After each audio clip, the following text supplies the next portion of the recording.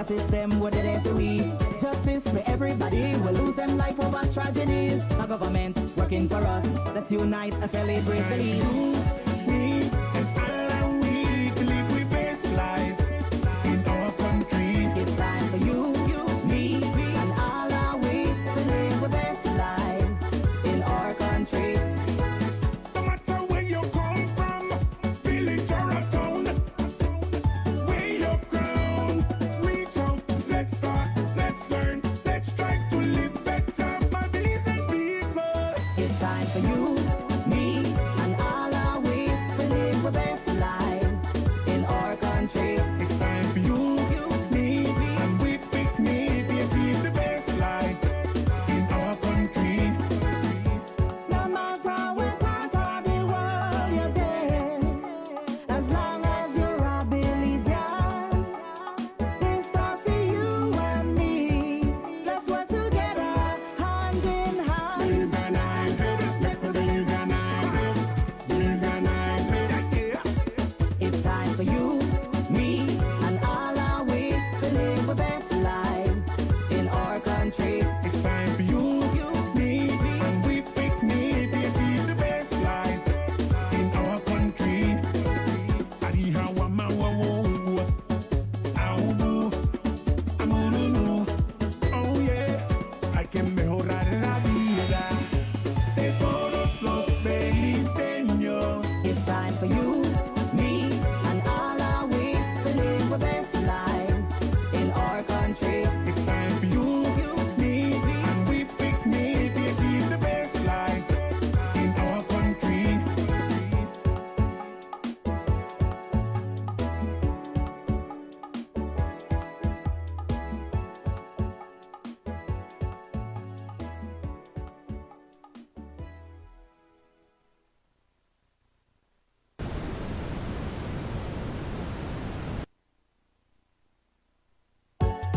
Let's participate and write our future.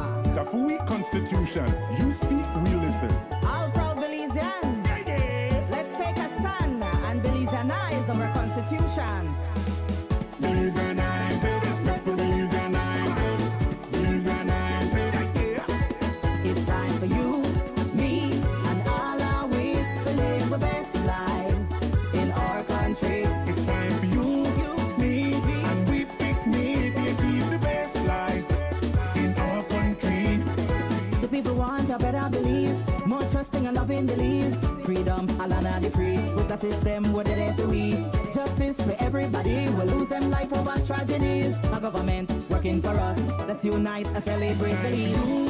Me and all we to live we best life in our country. It's time for you, me, and all our we to live the best life in our country. No matter where you come from, village or a town, where you ground, reach out, let's start, let's learn, let's try to live better by decent people. It's time for you, me, and all our we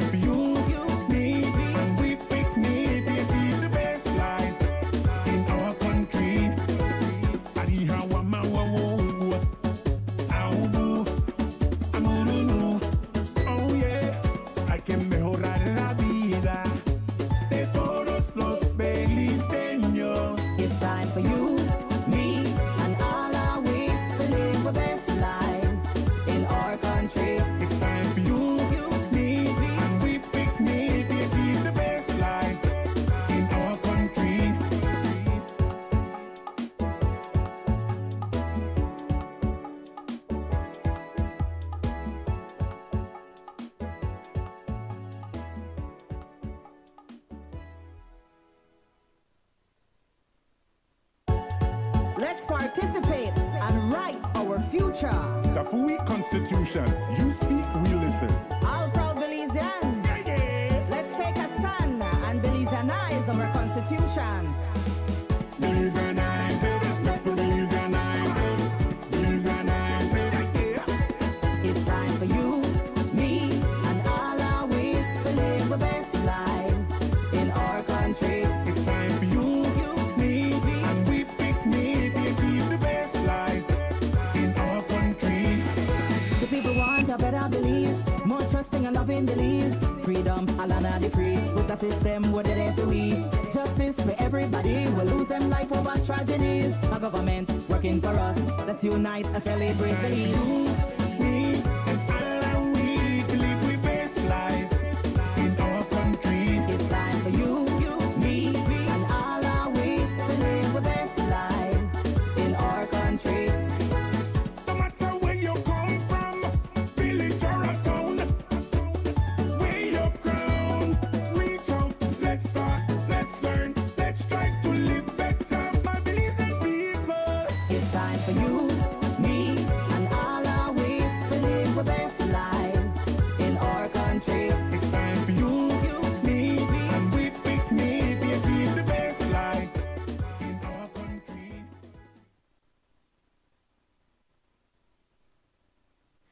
Pleasant good afternoon, everyone. My name is Leslie Rodriguez, and I will be your Masters of Ceremonies today. I also want to thank our viewers on Facebook who are tuned in watching. And this afternoon, I want to welcome you to You Know Your Right discussion session brought to you by the People's Constitution Commission. Once more, I must thank you for joining us today. I know it's a Saturday, we have busy agendas, but I believe that being present here today speaks a lot about us as Corozaleños and as Belizean citizens in a whole. Earlier, I was having a discussion with one of the PCC members, and especially young people, we tend to go to Facebook, complain, and rather than participating in these events. So I want us to take this session today to learn from our guest speaker, ask questions, and bring forth ideas that we believe will strengthen our constitution. So I ask for us to stand up as we carry out our national prayer.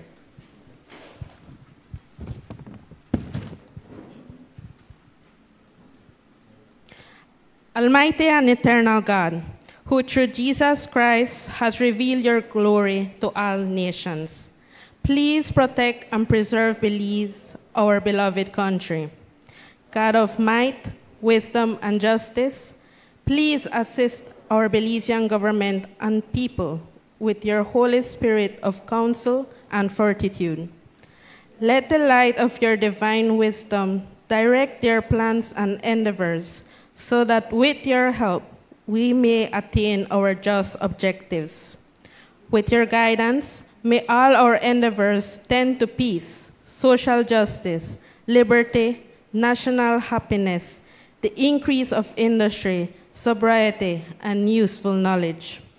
We pray, O God of mercy, for all of us that we may be blessed in the knowledge and sanctified in the observance of your most holy law, that we may be preserved in union and in that peace which of the world itself cannot give. And after enjoying the blessings of this life, please admit us, dear Lord, to that eternal reward that you have prepared for those who love you. Amen. Okay, now we will be singing our national anthem.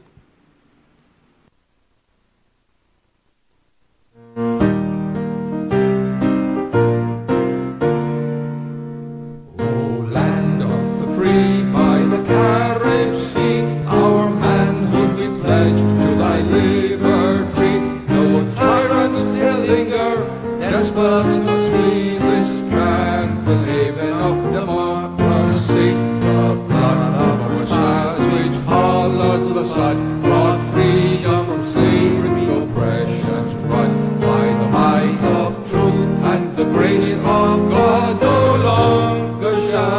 figures of wood.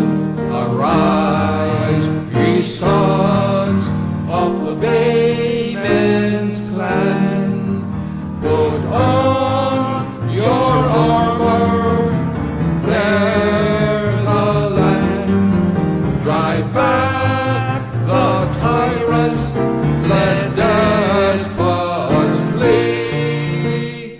Land of the free, by the carried sea. Nature has blessed me with wealth untold, o'er mountains and valleys where prairies roll. Our fathers, the Baymen, valiant and bold, drove back the invaders, this heritage old. From Mount Rio Hondo to Old Saskatoon, through Coral Island over Blue Lagoon, keep watch with the angels, the stars and moon, for freedom comes tomorrow soon. Arise, ye sons of the Baymen's land, put on your armor, clear the land, drive back the tyrants, let despots flee. Land of the free, by the carried sea.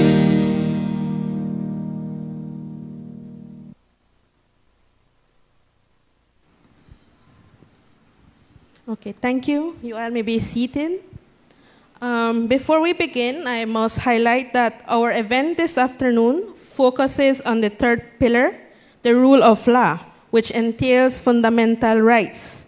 And this will be presented by our special guest, Mr. Ed Usher. Now I would like to call on the head of the Northern Zone, Ms. Ruth Schumann, to give the welcome.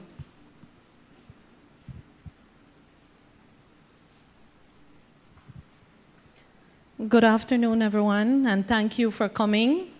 I know it's a Saturday afternoon, long weekend, but you being here shows the kind of interest that we are hoping to get from every Belizean, not only in Belize, but Belizeans abroad as well, because this is a very, very historic event that you all are now a part of. And why is it historic? Because if we look globally around the world, you'll never find a situation where government is telling you, here is your constitution, here are the laws that govern you. Tell us what is working and what is not working. Tell us what it is you want changed. Not us sitting at the head table, you. And so I welcome you to this event. It's very important. It is the beginning of a series of educational campaigns that we will be engaging on. And I would like to present our head table. We have Mr. Ross. Cesar Ross, he is the head of the People's Constitution Commission Secretariat. And he is the face you're going to be seeing along this entire process too. He spearheads the whole project for us. We also have our chair, who's not here today because he has to be everywhere, Chair Anthony Chanona, who spearheads the People's Constitution Commission. And I will also have the pleasure of presenting our own Corozalenia as well, Commissioner Thea Garcia Ramirez. And she and I both represent the North, but that was coincidence because we're actually sitting at the commission representing different organizations. I represent Belize National Teachers Union, and you are representing the National Women's Commission. But it just so happens that we're both from the North, and so we will be looking at the logistics of educating the Norteños in Corozal through this process. I will leave the introduction of our special guest as we move along, Mr. Ed Usher. And we're hoping that this is not an event today where you're only going to listen. I need you to ask questions. The Constitution, as we have said before, has not been read by almost 97% of Belizeans. Most Belizeans don't even know what the Constitution says. And that is something we need to correct. We wake up every morning, we call in to the shows every morning, and we complain from the potholes to not being able to get a job, to prices being too high, to everything that we can think of that affects us every day. And this process is for us to see how every single thing we experience just for being a Belizean runs right into the Constitution. The Constitution guides everything that we live every day as Belizeans. And now you are being given the opportunity to not just complain on social media or to your neighbors, but do something about it.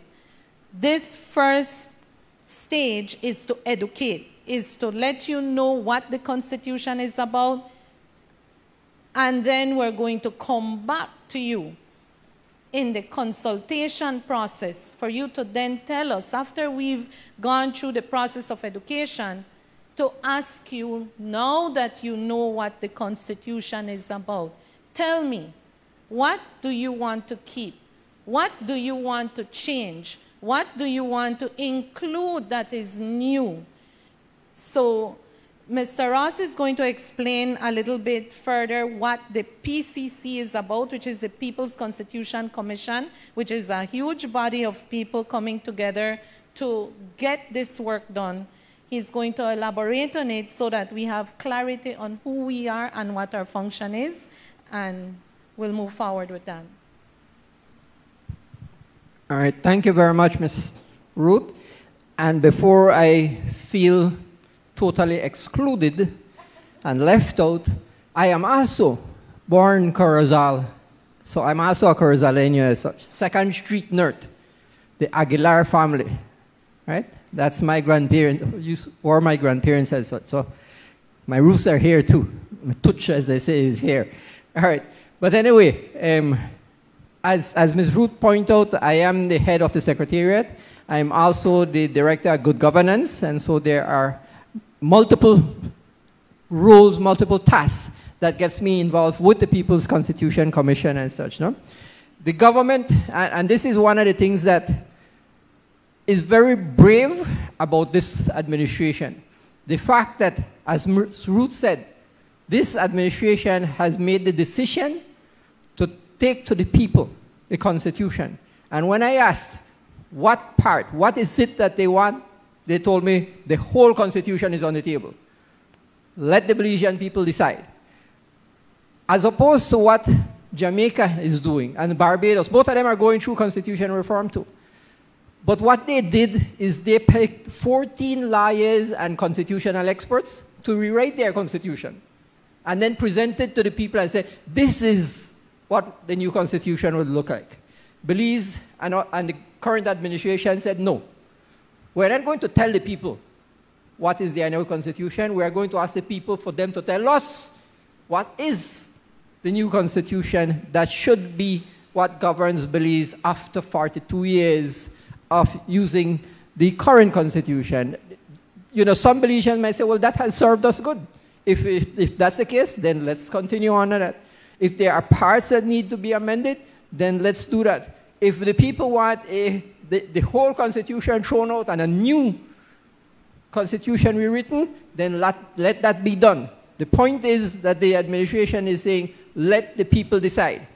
They even went further and said, let's find what are the major sectors of this country that represent the people of this country. And we ended up with 23 different organizations. We could have had more, because I got a letter from the president of the East Indian Council who said, hey, how about us? But there is a certain limit to how effective a size gets. And the bigger it gets, the less effective in managing the process occurs as such. So we drew a limit at 25 commissioners as such, 23 different organizations, and the chairman, and the government went even farther, because some of you all are old enough to remember in 1999, 2000, there was a political reform commission that was spearheaded by Dr. Dylan Vernon from SPARE at that point in time, and they went through a consultation. I think they did 14 consultations. We are promising to do 14 consultations in Corozal tongue alone. Right? So that alone is much more embracing of what was done back then as such. And not all of the recommendations back then were taken. So even their report that they did in 2000 is put before the current People's Constitution Commission, and they're told, look at this. See if these are some of the things that the people want to address, want to deal with as such. But the government went farther and said, let's enact this in law. And they took it to the House. And in October of last year, they passed the People's Constitution Commission Act, right? By law, read through the House, read through the Senate, and ascended by the Governor General. So this gives this commission here a lot more power, right? And it makes it much more difficult for the government to do what it did with the previous political reform commission, where some of the suggestions were taken, some on that. This one here is enacted by law. And so the government has, in the law, said when this comes, if they are suggesting a major change, if the people of Belize are suggesting a major constitutional change, then let's go even farther. Let's take it back to the people in referendum and let the people vote and decide. And if the people vote and decide through a referendum, through a national referendum, that this new constitution is what they want, then the government is legally bound to that as such. No? So there is a lot of power in this process. And because of that, we have had to make sure that the commissioners represent all the sectors of the country, both sectorally, but also geographically, so that all geographic areas of this country get this type of consultation as such. No? And so Corozal had these two commissioners. Arinjuak has Dr. Perlita Aldana and Mr. Fred Ortega and Mr. Cantun leading there. And every district has commissioners that are leading these consultations as such. So it is going to be a 4-month public education across the country, right? That then will produce an interim report as to what is going on, and then another 3 months of consultation. What changes are we looking for as well? What specific recommendations? Do we want an elected Senate? Well, what is the work of the elected Senate, right? Before we decide we want an elected Senate, we have to ask, what is the work? Do they have real significant power? If they do, then maybe we want them to be elected individuals, right? Okay? Maybe they don't need to be. That's all up to what the Belize people ask for. Do we want to continue the traditional parliamentary system? Do we want a hybrid parliamentary / republic system? Do we want to go all the way across to a complete republic system as such? What is it that the Belizean people want as such when it comes to governance? Executive. What is it about the executive that they want to reform as such? So what the PCC and the Secretariat have done is they have divided the Constitution into pillars, as you have heard. This, today, in the 3rd pillar that is called rule of law, part of it is in fundamental rights and the preamble. And Mr. Usher will talk about that. Another part of rule of law is the judiciary. And the judiciary's role in good governance across, is the judiciary working for us, right? Okay. Did you know, and I find out, even myself as a teacher didn't know for a long time, that the judiciary gets less than 1% of the whole national budget? Less than 1%. And they are the 3rd branch of government. I mean, something needs to change there, right? But we also look at the executive governance, right? And under executive governance, we talk about the cabinet, but also checks and balances, right? How do checks and balances go? How do they work? Are they working as such? We look at the legislature. Under the legislature, we look at both the House of Representatives and the Senate, but also the standing orders that they are supposed to operate by. Is that enough to make for an effective legislature as such? We look at accountability, right? Under our Constitution, there are several accountability systems. And so somebody will present on that, right? Then we have the other area that deals with things like local government, right? That deals with things like the public service, the fourth branches as such. How about that? What needs to change here? What are they working for us, right?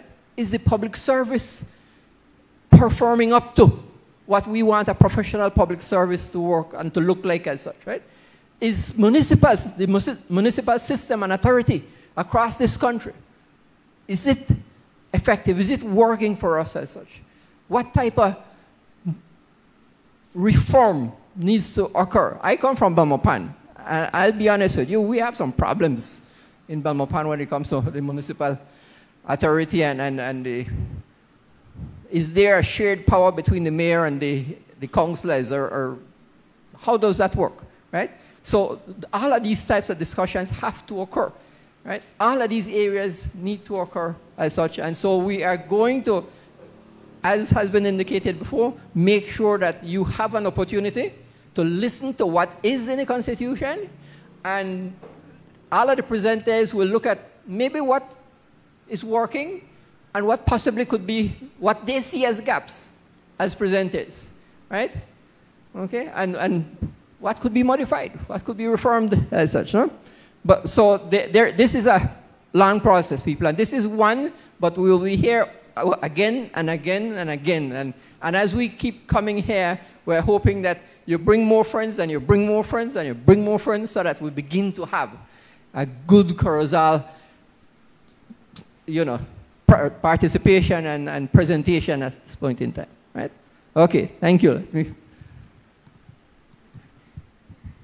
Thank you, Mr. Ross, and thank you, Ms. Schumann, as well for the welcome remarks. I think I must agree with Ms. Schumann when she mentioned that 97% of the population is not aware of the Constitution. Last night, I was watching a part of the session in Orange Walk, and I think somebody wanted to argue with Mr. Usher over there. But honestly, I classify myself as that 97 or 98%. I am not fully aware of what's in my Constitution.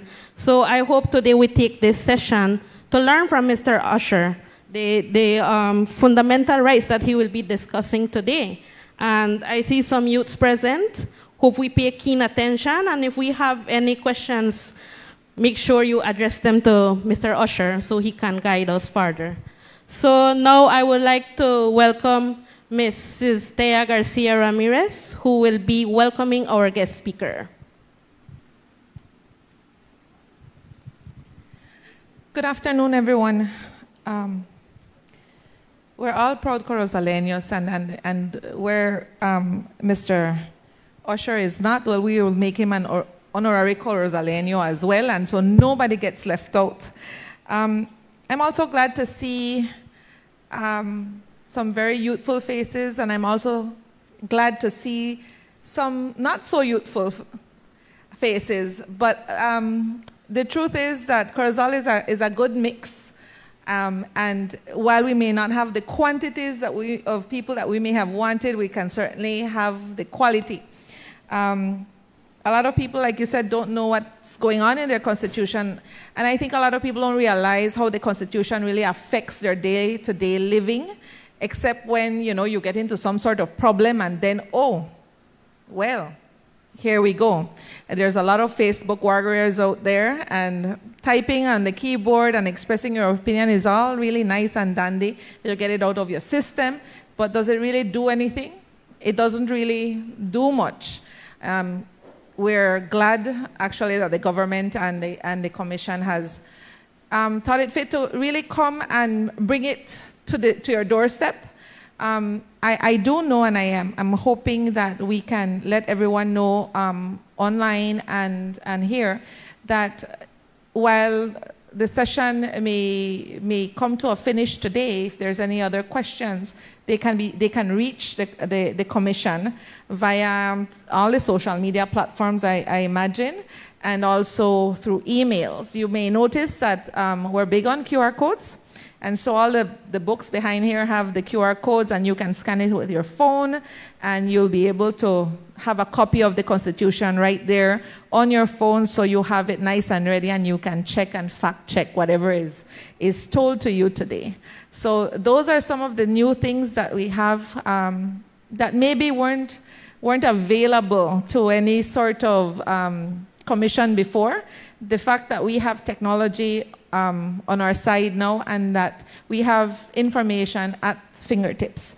So without further ado, I'd like to introduce Mr. Ed P. Usher. He's a citizen of Belize. He is a graduate of Wesley College in Belize City and the Royal Military Academy in the UK. He holds a bachelor's degree in law from the University of Guyana and a Master of Laws legislative drafting from the University of the West Indies, Cave Hill, Barbados. Mr. Usher is an adjunct lecturer at Wesley Junior College in Belize City, where he lectures in public law and legal systems. And in case none of you knew, he is also an adjunct lecturer for Corozal Junior College, and he lectures in constitutional and public law and legal systems. Mr. Usher was an officer in the Belize Defense Force, where he served for 8 years. He was a magistrate for approximately 15 and held court in every magistrate's court in the country of Belize. Were you here in Corozal as well? There you go. He served as a draftsman at the Solicitor General's office and subsequently as a legal officer for the Department of General Sales Tax for 5 years. At present, Mr. Usher is a legal officer for the Belize Ports Authority. Mr. Usher is married, has 4 children, resides in Belize City, but his heart is in Corozal. Without further ado,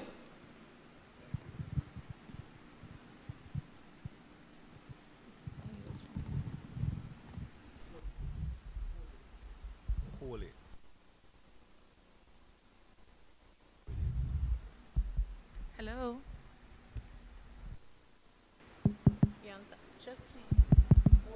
Okay. Hold it for 3 seconds. We good? Yeah. All right. Well, thanks for those very kind words, Miss Ramirez.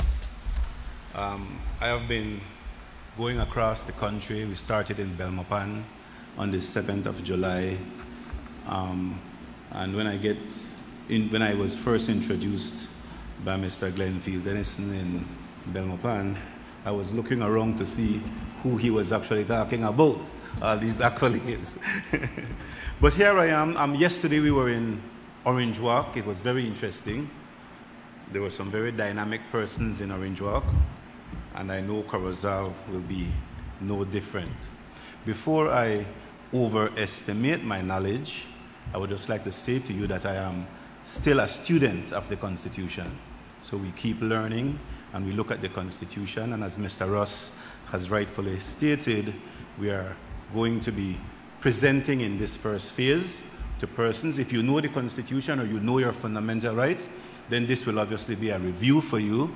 But for those who are just learning, as you heard the statistics, it is frightening, to say the least, that a lot of people are not familiar with the Constitution. But the aim of these presentations is to open the eyes of our people here in this country as it relates to our Constitution. So my task this afternoon then is to attempt to impart to you all the basics of the fundamental rights, but it would be unfair to just venture into the fundamental rights which are found at Part 2 of the Constitution. And so rather than just going into Part 2, I would like to just share a few pointers with you all that the students that I teach have over the years asked, and so I decided, before I just jump into the fundamental rights, that we do some basics so that you can understand what the Constitution is all about. So the first question that arises is, what is a constitution? And the response generally, or in a condensed way, is that the Constitution are the basic principles and laws of a country, of a nation, that determines the powers and duties of the state and the rights of the individuals, and the interaction between the powers of the states and the duties of the states and the rights of the people. Now, what about this Belize Constitution, this document that governs us to a huge extent? It actually came into law, or into effect, on the 21st of September 1981. It consists of 163 pages. It has 13 parts, 145 sections, and 4 schedules. Now, that's a lot of information. Some of the students would ask Mr. Oshan, how do we work through it? How do we know what these parts and sections are and schedules? Well, a simple way of looking at it and finding your way around the Constitution would think of it as when you are looking in your Bible. In your Bible, you have 2 parts, the Old Testament, the New Testament. Each of these has books, Deuteronomy, Genesis, etc. And then these books have verses. Well, similar with the Constitution. It's chapter 4 of the Laws of Belize. It has 13 parts, and these parts have sections. So that is an easy way to look at it. Now, the first part that I would like to look at is part 1. Part 1 is the easiest part to remember, and so you all will leave here today, and you will not be in that 2 or 3%. You will be in the, not in the 98 or 97%. You will now come into the 2 or 3% that understands the basics. Part 1 is easy to remember. It has only 2 sections. Part 1 has only 2 sections. The first section, the most important section, in my opinion, because section 1 of part 1 defines Belize. It says what constitutes this 8,867 square miles. It speaks to the different islands and the boundaries. And then you heard me say there are 4 schedules in this Constitution. Well, part 1 speaks about, or includes the first schedule also. And the first schedule looks at what constitutes Belize, from San Pedro and Key Karaka and Key Chapel and Sergeant's Key and Garth's Key and Hunting Key down south, Pompion Key in the middle, Seals Key, Snake's Key, all these beautiful islands, and the 1859 treaty and the 1893 treaty, and it tells us this is Belize. That is the first section. The second section is also very important, and it's the second most important in my mind, and I will tell you why in a few. The second section is called the Supremacy Clause, or the Pro Tanto Voidness Clause, and that section, to my mind, has the teeth. You know why? Because that section keeps the legislature in check. The legislature, just for our purposes, so we can follow what we are looking at, the legislature is one arm of our government. The legislature legislates. It makes the laws. The executive branch, which includes the cabinet and the commissioner of police and the controller customs, the executive branch, they execute the law. They also proposes laws. And then finally the judiciary, which interprets the law or say what the law is. That was just a quick look at it, because one of the presenters that will be coming to Corozal in the near future will actually be looking at and discussing with you all in depth the separation of those 3 powers. So back to the Supremacy Clause then. the Supremacy Clause says in its own words what is the Supremacy Clause all about. And so the Supremacy Clause, and I will paraphrase, it says, this Constitution shall be the supreme law of Belize, and any other law that is inconsistent with this Constitution shall, to the extent of the inconsistency, be void. Now for a non-legal person, they might be saying, man, that was a whole lot of words. What that mean? Because when I started my legal journey, I never know what it mean neither.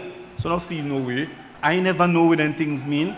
The Constitution shall be the supreme law of Belize, and any other law that is inconsistent with this Constitution shall, to the extent of the inconsistency, be void.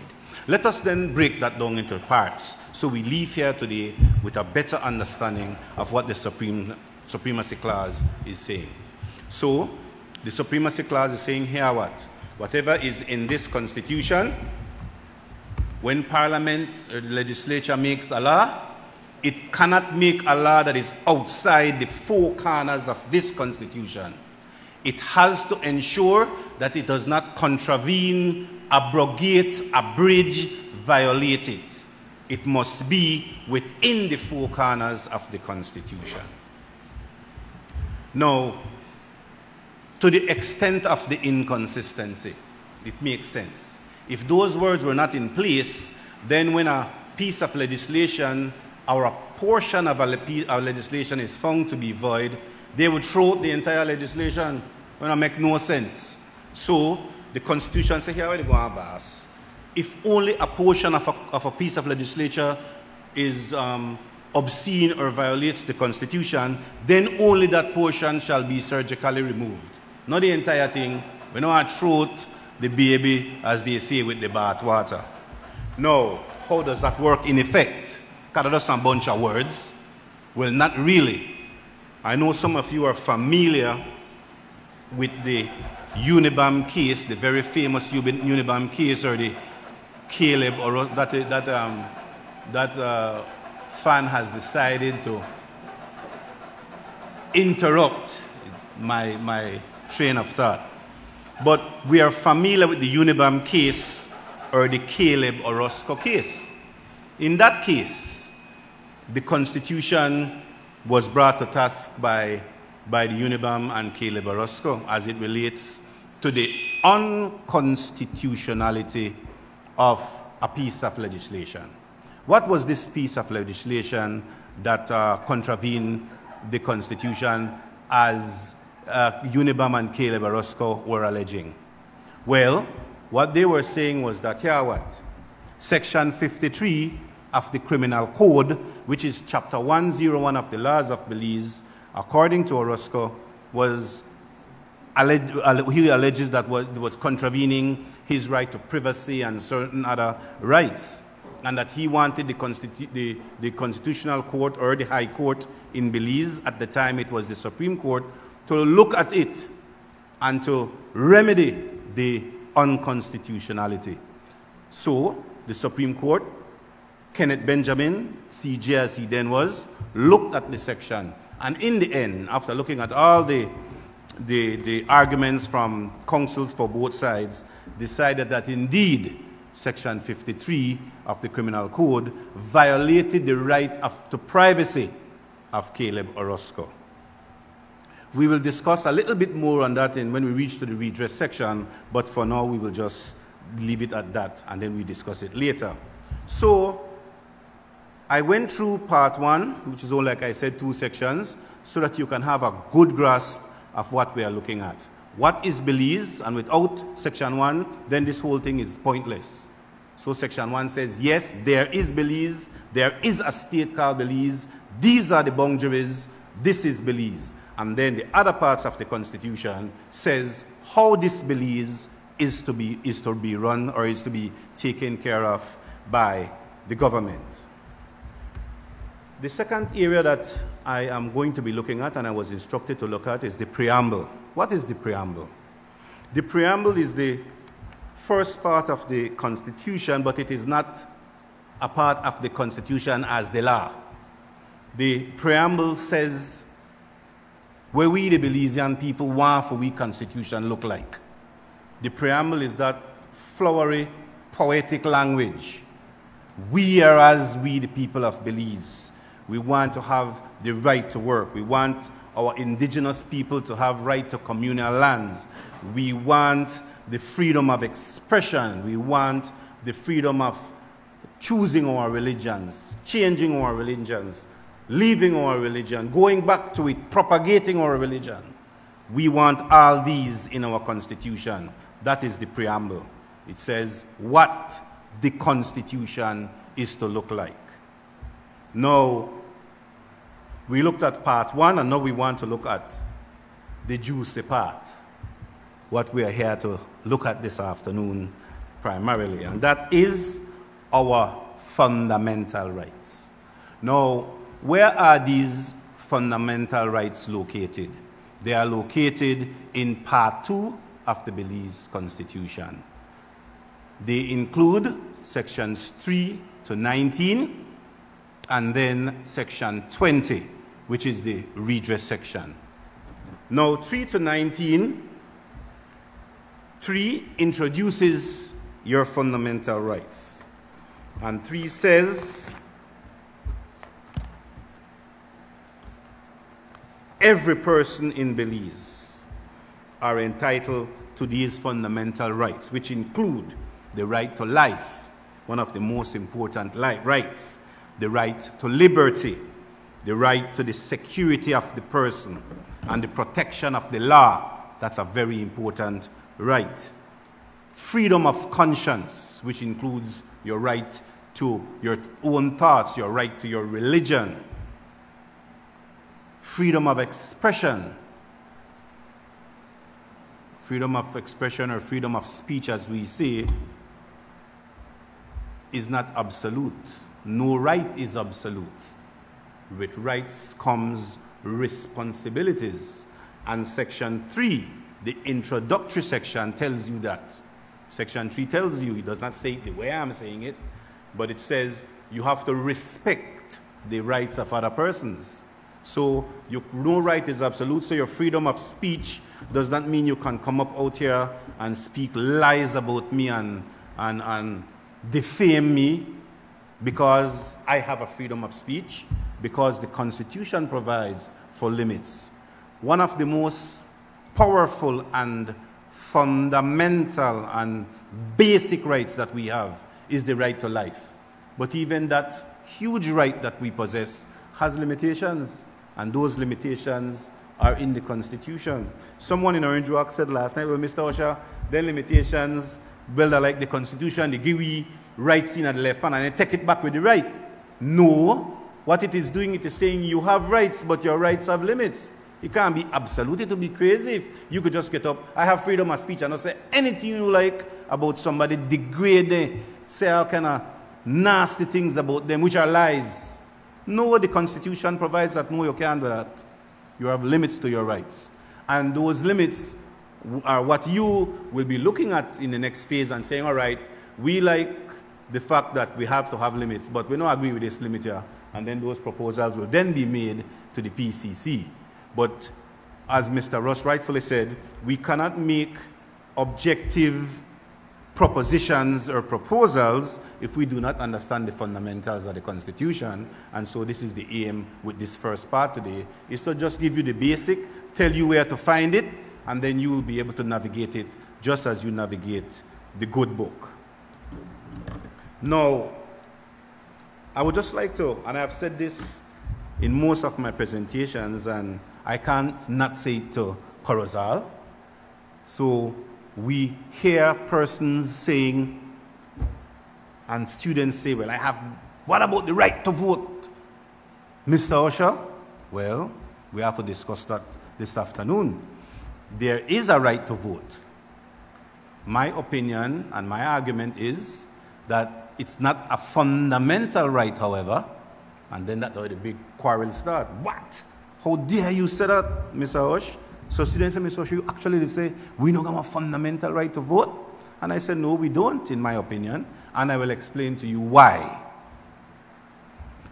I just said to you all that your fundamental rights are found in Part 2 of the Belize Constitution, Sections 3 to 19 inclusive. 3 and 19 is in it. That is where the fundamental rights are found. Where is your right to vote found? Section 92. Make we just go back to that. Fundamental rights found in Part 2 between Section 3 to 19, and then this great right that we have to vote is at Section 92. That first of all, that's the first giveaway. That's the first red flag, as some people say. How you can be a fundamental right when Part 2 of the fundamental rights and that is Section 92? The next thing is, when we look at our fundamental rights, it says, whereas every person. Part 2, Section 3, whereas every person. If you go to Section 92, it says a citizen. Every person includes a citizen, but a citizen don't include every person. Because every person includes one person with a holiday, one tourist, an immigrant who is not documented.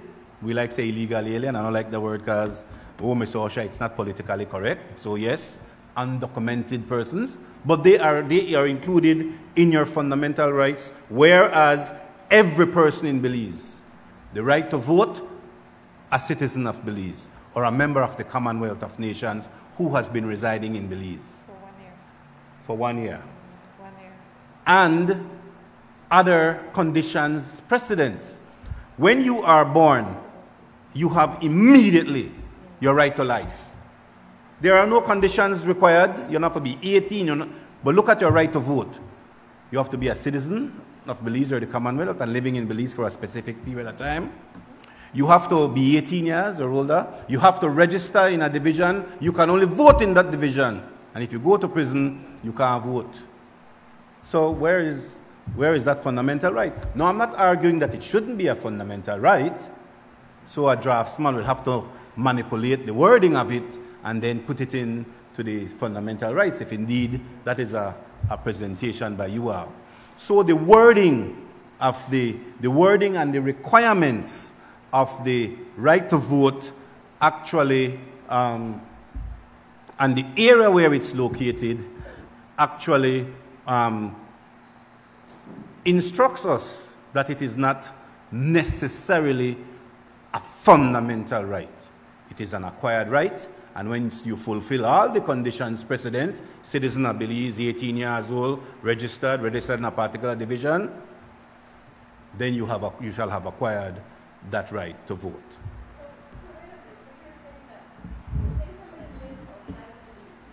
Yes.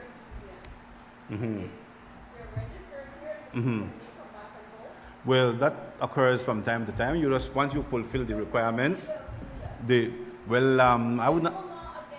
Right, it is if you are a citizen of Belize and you fulfill but no, I have to clarify that.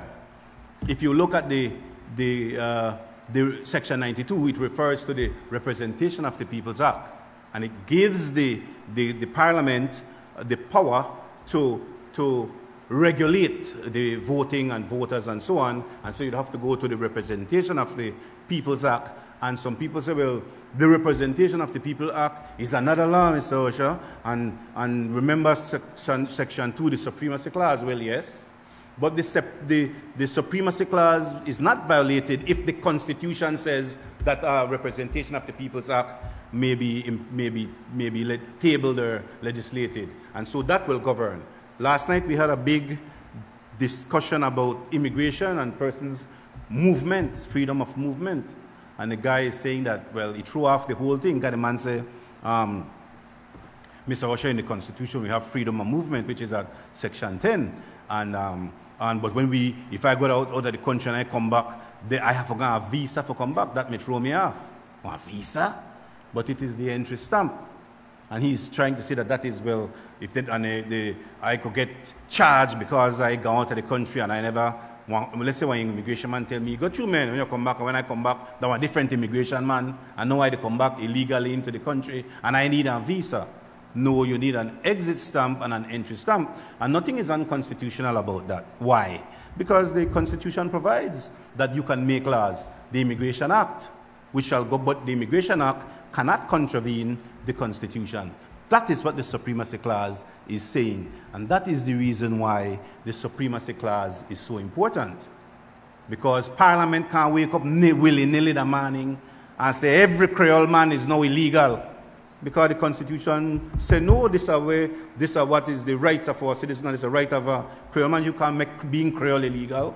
That would be a fundamental contravention, violation of the Constitution. Because the Supremacy Clause says, this Constitution is supreme, these are the rights that we have, and you cannot just go up and make laws outside of the Constitution. And so this is very important that we understand these basic fundamental rights so that in the next phase we will be able to make proposals for change, if any. A right to life, yes.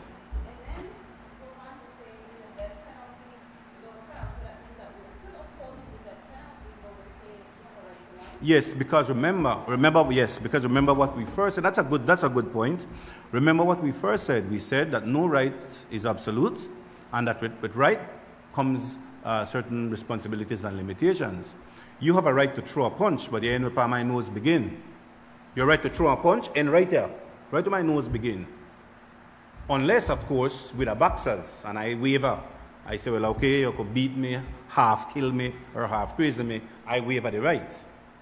But with rights come responsibilities. Now, if you feel strongly about the right to life and you think that it should be an absolute right to life, you should never be able to lose your right to life, maybe you can make a proposal. But it has to be reasonable, because the Constitution provides that if I'm in defense of my person and my life, because your right to your life shouldn't supersede my right to mine. So if I'm just saying, you know what the Constitution is saying? The Constitution is saying, here we go on. You have a right to your life. But right. Yeah. Okay. Yes, and so then that's a good suggestion. No, it's in, this is the, that is what obtains in the Constitution. It's just telling you. So that is a good point. So what you can do is record it, and then in the next phase, you can present it as a proposal if you are strongly, if you strongly believe it. And a lot of people, the Europeans are moving away from the death penalty. But the United States is not moving away. Many of those states still have the death penalty. So it's a matter of well, true, because of the reasonable time, yes. Well, then that's a good proposal. That's a good proposal, because, and this is the reason for these. So to present what obtains in the Constitution and what persons would like to change, and then the PCC will make notes as to it, and you can also send in your objection, like I do not believe in the death penalty, and then like Mr. Ross says, when it is presented to the people, then if enough persons believe we should not have the death penalty, well then that could be a change.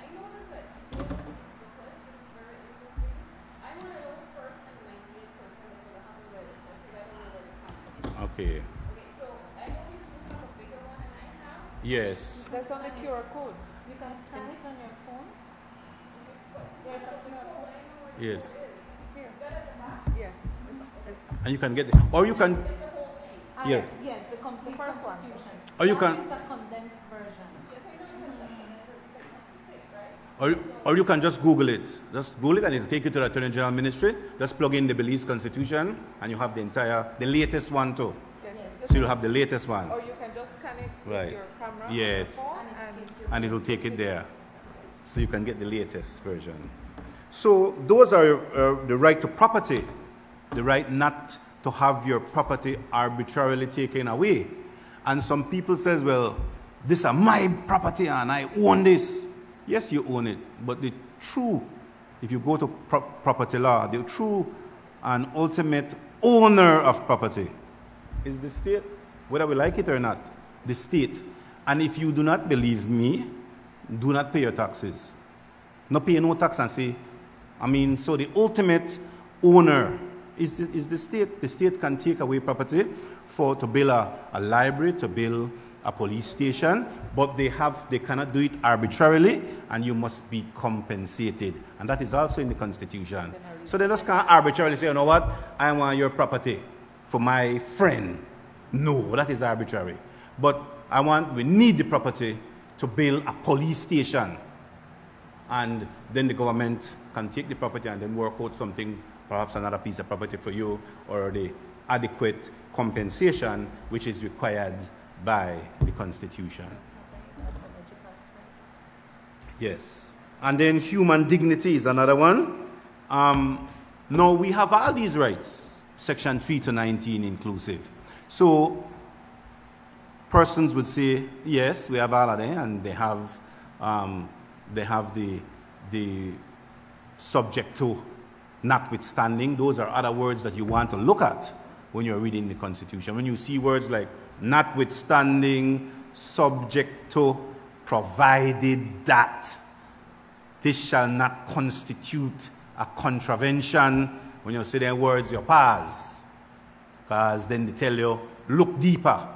That is what those words are saying. Subject to, notwithstanding, etc.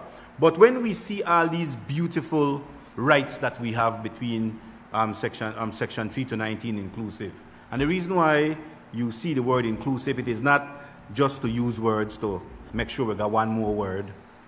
3 to 19 inclusive is there so that nobody can argue that it does not include section 3 and 19.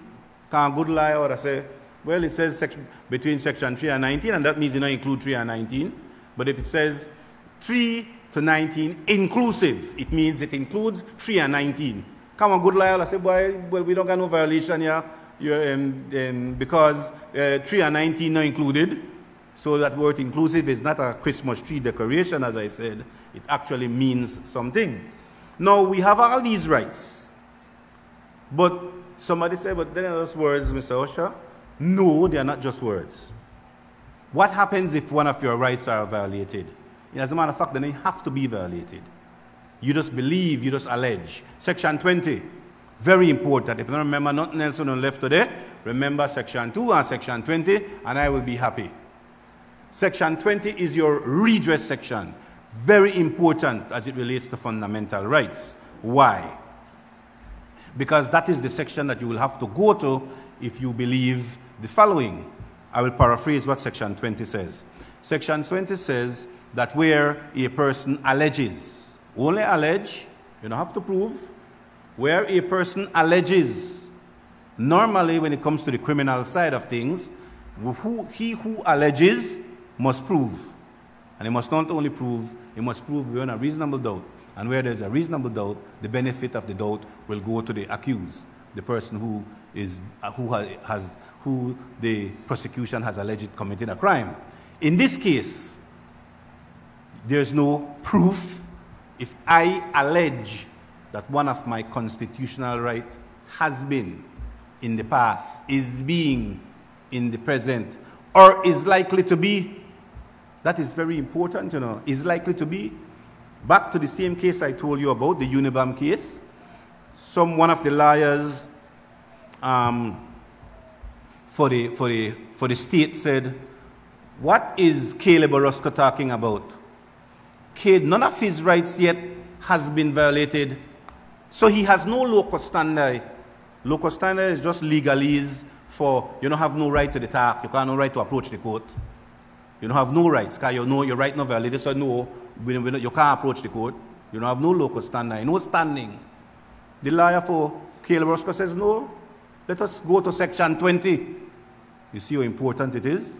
By itself, yes, they are just words, but people have taken constitutional motions and matters to the High Court now, the Supreme Court at the time of the Unibam case, and the court has made many rulings as to constitutionality. They're not just words, but you have to utilize it.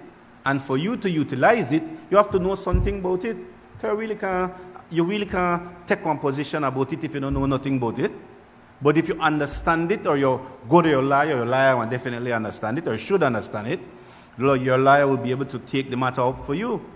One of the very prominent lawyers as it relates to constitutional matters is our present AG, or President Attorney General, who has taken several constitutional motions to the court and was successful. He was successful in many of them. The recent, and when I say recent, I mean recent broadly. The Codd case, there was a Brian Codd and Nunes case, similar to the constitutional matter, similar to the Unibam case. And in that case, the police was taking photographs of persons and taking photographs of their social security cards, or rather ID.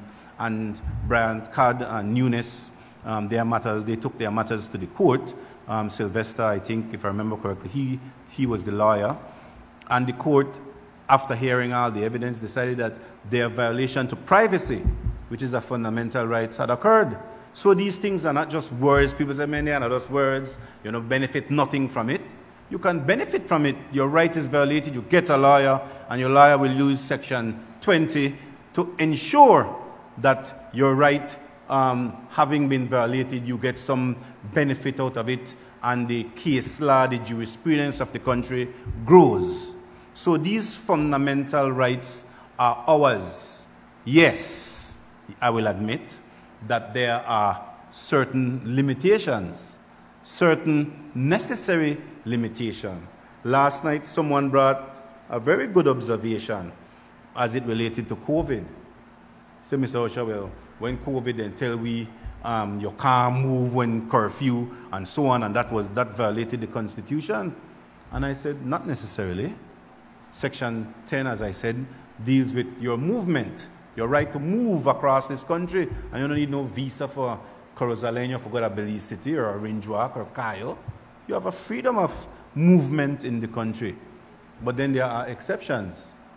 So Section 10 says, yes, you have a right to free movement, to move across this country without hindrance, but then subject to the defense of the country, subject to the public interest, subject to a matter of health. That is in the Constitution. I don't make it up. It is in there. And so that is why there was nothing unconstitutional about the COVID regulations, because the Constitution provides for it. I would like to just address one more thing. I said that with rights come responsibilities, and I tried to explain it, but the Constitution says it in different words. Let us look at Section 3, which introduces our fundamental rights. It says, whereas every person in Belize is entitled to the fundamental rights and freedoms of the individual, that is to say, the right, whatever his race, place of origin, political opinions, color, creed, or sex, but subject to, remember those words, notwithstanding, subject to. See one and then don't come up already. Subject to, when you're subject to, check it out, because now it is limiting. It does not delimit. Subject to limits, but subject to respect for the rights and freedoms of others and for the public interest, to each and all of the following. And then it starts naming those rights. So yes, you have the rights, and the Constitution says it. You say, yes, boss, you got your rights, but you know your rights subject to. Your right depends on whether the next man right to. Whether the next man right. So your right is not absolute. It depends on whether the next man right. It depends on the defense of the state, if it comes to that. It depends on, boy, your freedom of movement, yes, but we have to write a new regulation because this COVID thing, they kill people. And the Constitution says, yes, if it's a matter of a contagious disease, a matter of health, the government can say, hold up, we need some regulations. We know they move past Sunday. We know they move between 9 at night and 6 in the morning. We know they move wrong, yeah, broader areas like where we deal with right now. No, remember the exact areas. Right as we speak, we have certain areas in Belize City with curfew. That, somebody said, Mr. Osho, that is not unconstitutional. No. The Constitution provides that the Governor General can say certain areas are under emergency. Why? Because the Constitution says it can happen for defense and for those other requirements that might, they're in the instance right now with all these killings. And so we have certain areas of beliefs that is under a state of emergency. No, the Constitution provides for that, but it also provides that it can't go on ad infinitum, it can't go on forever. There are certain limits, certain different time frames, certain different times that person can say, okay, 1 month pass, 3 weeks pass, and a tribunal or the court might look at it and say, okay, it could go on again. You can't just go on without any limits either. It has to go before the court, before a tribunal, and they say, okay, yes, we're going to give it another extension. So, yes, we have rights, but the Constitution says those rights are subject to the rights of others and to certain other limitations. Now, having heard of these limitations, and I know that some of you will definitely go to your Constitution and make your notes and provide your grievances or your submissions, objections, amendments to the People's Constitutional Commission. Will you do okay with time right there? And now what we want to do now, you have heard me, you have heard these basics. You might have a right in your mind that you want to address or you want me to look at in depth with you. We can do that. We can now look at what your questions are or your observations, and it makes this a better afternoon. So anybody have any comments, any questions, any rights that you want a little bit more discussion on? This is the time for us to look at it.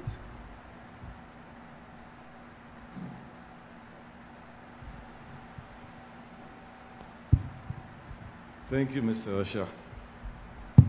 Yes. You're coming from Belmopan? Yes. From Belmopan? You? I'm coming from Belize City. Belize City. Yes, Belize City. Not extremely too far, but Mr. Ross? Ridgewalk. Thank you for coming here. Because it's a long trek, you know. Yes. And I don't like to travel too far away for too long. But you make this thing very interesting. Thank you. And my name is Hugo Vasquez, by the way. Okay, sir. And I'm very interested, you know, concerning this whole reform process. Right. What I like is that as I read all these pamphlets, I kind of take the Constitution to be like a pillar in itself. And I don't know if you have seen those communication towers, you know, that hold up antennas and so on, and some of them are guided, G-U-I-E-D, guided to hold up. Right. Because I deal with towers like that. And I say that the laws, the substantive laws, are the ones that hold up the Constitution. Because the Constitution in itself is perfect. I mean, it has everything that the people from way back thought about. And actually, I like the idea when Dickie Bradley said that God is supreme. He should remain supreme in our Constitution. Because after all, the Constitution of God is the Bible. And really, all the laws come from the Bible. You know, some are substantive, do not. Or some do this. And essentially, that's what I see the Constitution as, something that is benefiting for all of us. And if we are made to the image and likeness of God, we have that law within us. We have the DNA from God. So, in reality, laws are made for people who are unrighteous, people who give trouble. I was talking to the police department a few days ago, and he says most of the problems we have that require policing in Corozal, I'm not saying it, he said it, comes from the villages. And I was wondering why. He says, you know, like Corozal town is like Belmopan. After a certain hour, tranquilo. Nothing much is happening. And we probably got used to the law when COVID was around, you know, just to keep all the dogs and the cats took their time to go out. But you know, a law, the jurisprudence, right? The rule of law. That's your theme right now, right? Fundamental rights. I believe. Is that the theme? Yeah. Oh, the rights? Okay. Yes. Yeah, and you rightly said, you know, you have rights, but you need to have responsible people. You have a right to own a land, but you have a right also, a responsibility to have it clean. And maybe even the government. Government has a right to give us, I don't know, it's not probably put as a right, but we need property. You know, we need to own property. And I believe they would have a right also to, or a responsibility to make good roads, to have electrical power, to have water. In my mind, I was thinking about Finca Solana. I know that place had so many years without water and electricity, and thank God it's been provided now, and I'm happy about that. But you know, things like that. What role does government play? Like, is government taken as a unit, as a citizen, as an entity, or is it just government? You know, because we are penalized as citizens for anything that we don't do correctly. Like when we pay business tax and we pay social security and pay everything else. If we don't do it on time, we are punished. But why, when government does things, you know, what we don't like, I don't see any punishment happen. Are they immune to this? So those are rights that all of us have, and it's pleasurable, you know, like you're driving. I don't know if that's a right, but then if you come out of a bar and you drive a motor vehicle, you should be suspended. And I've seen it, but our traffic wardens, I'm sorry to say, don't work over the weekends because I guess there's no money to provide that weekend policing, if you want to call it, you know. And having rights is wonderful for all of us so that we can get along and enjoy our life. But there's a lot of responsibility behind it. That's what I want to say. Thank you. Property.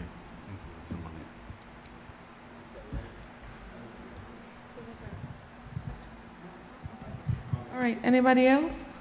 Before we move to the next person, I would just like to just address something quickly with the property. He mentioned, oh, okay. Yes, I just wanted to mention quite briefly, he mentioned about property. And yes, the Constitution speaks to, like I said, the protection from arbitrary deprivation of property. And then it continues in its in the words following subject to. It says, subject to any other law or the fines of a court or taxation will not be deemed to be a deprivation of property. It will not be held to be unconstitutional. So again, we have property. We have money as property. We have land as property. We have other things that are our property, but we still need to follow certain pieces of legislation as it relates to taxation, duties, and so on, which is lawful. And so the Constitution says, here we go on, boss. If you want law say you have to pay taxes, you have to pay one fines, if a court order you to pay a fine, those will not be deemed to be unconstitutional. So again, once you look at the sections that we are discussing today, and you look at them not even deeply, because the Constitution is written not in archaic language, it is written in language that you can understand, and once you look at the exceptions, you will be able to follow what, exactly as the gentleman said, that with each right comes responsibility, comes exceptions, etc. So thanks for that, Mr. Vasquez.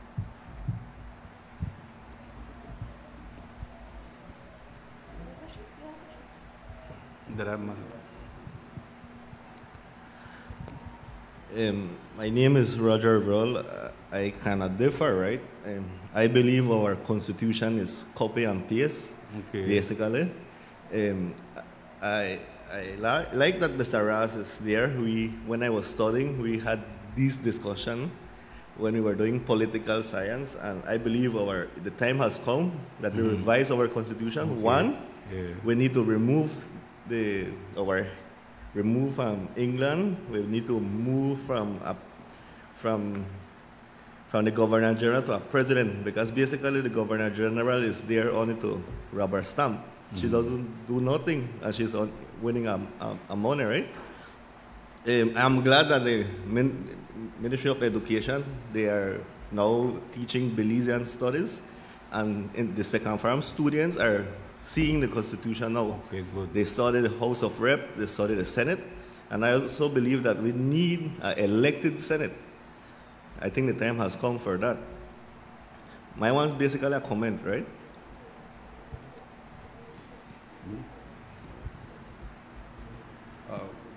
Will you answer him, or can I proceed? Yes, that gentleman. Yes. I arrived a little late, and I may have missed a lot of explanations on the Constitution. But I think that I want to make a preliminary statement here. I think, if I'm correct, I think I heard that the Constitution is perfect. At no time, I think we can believe the Constitution is perfect, or I heard wrongly. Did you say that? I think as people here, we must understand. I've heard another problem that he brought up. The Constitution has to respond to the socio-economic, cultural changes of the place. So it must respond to that.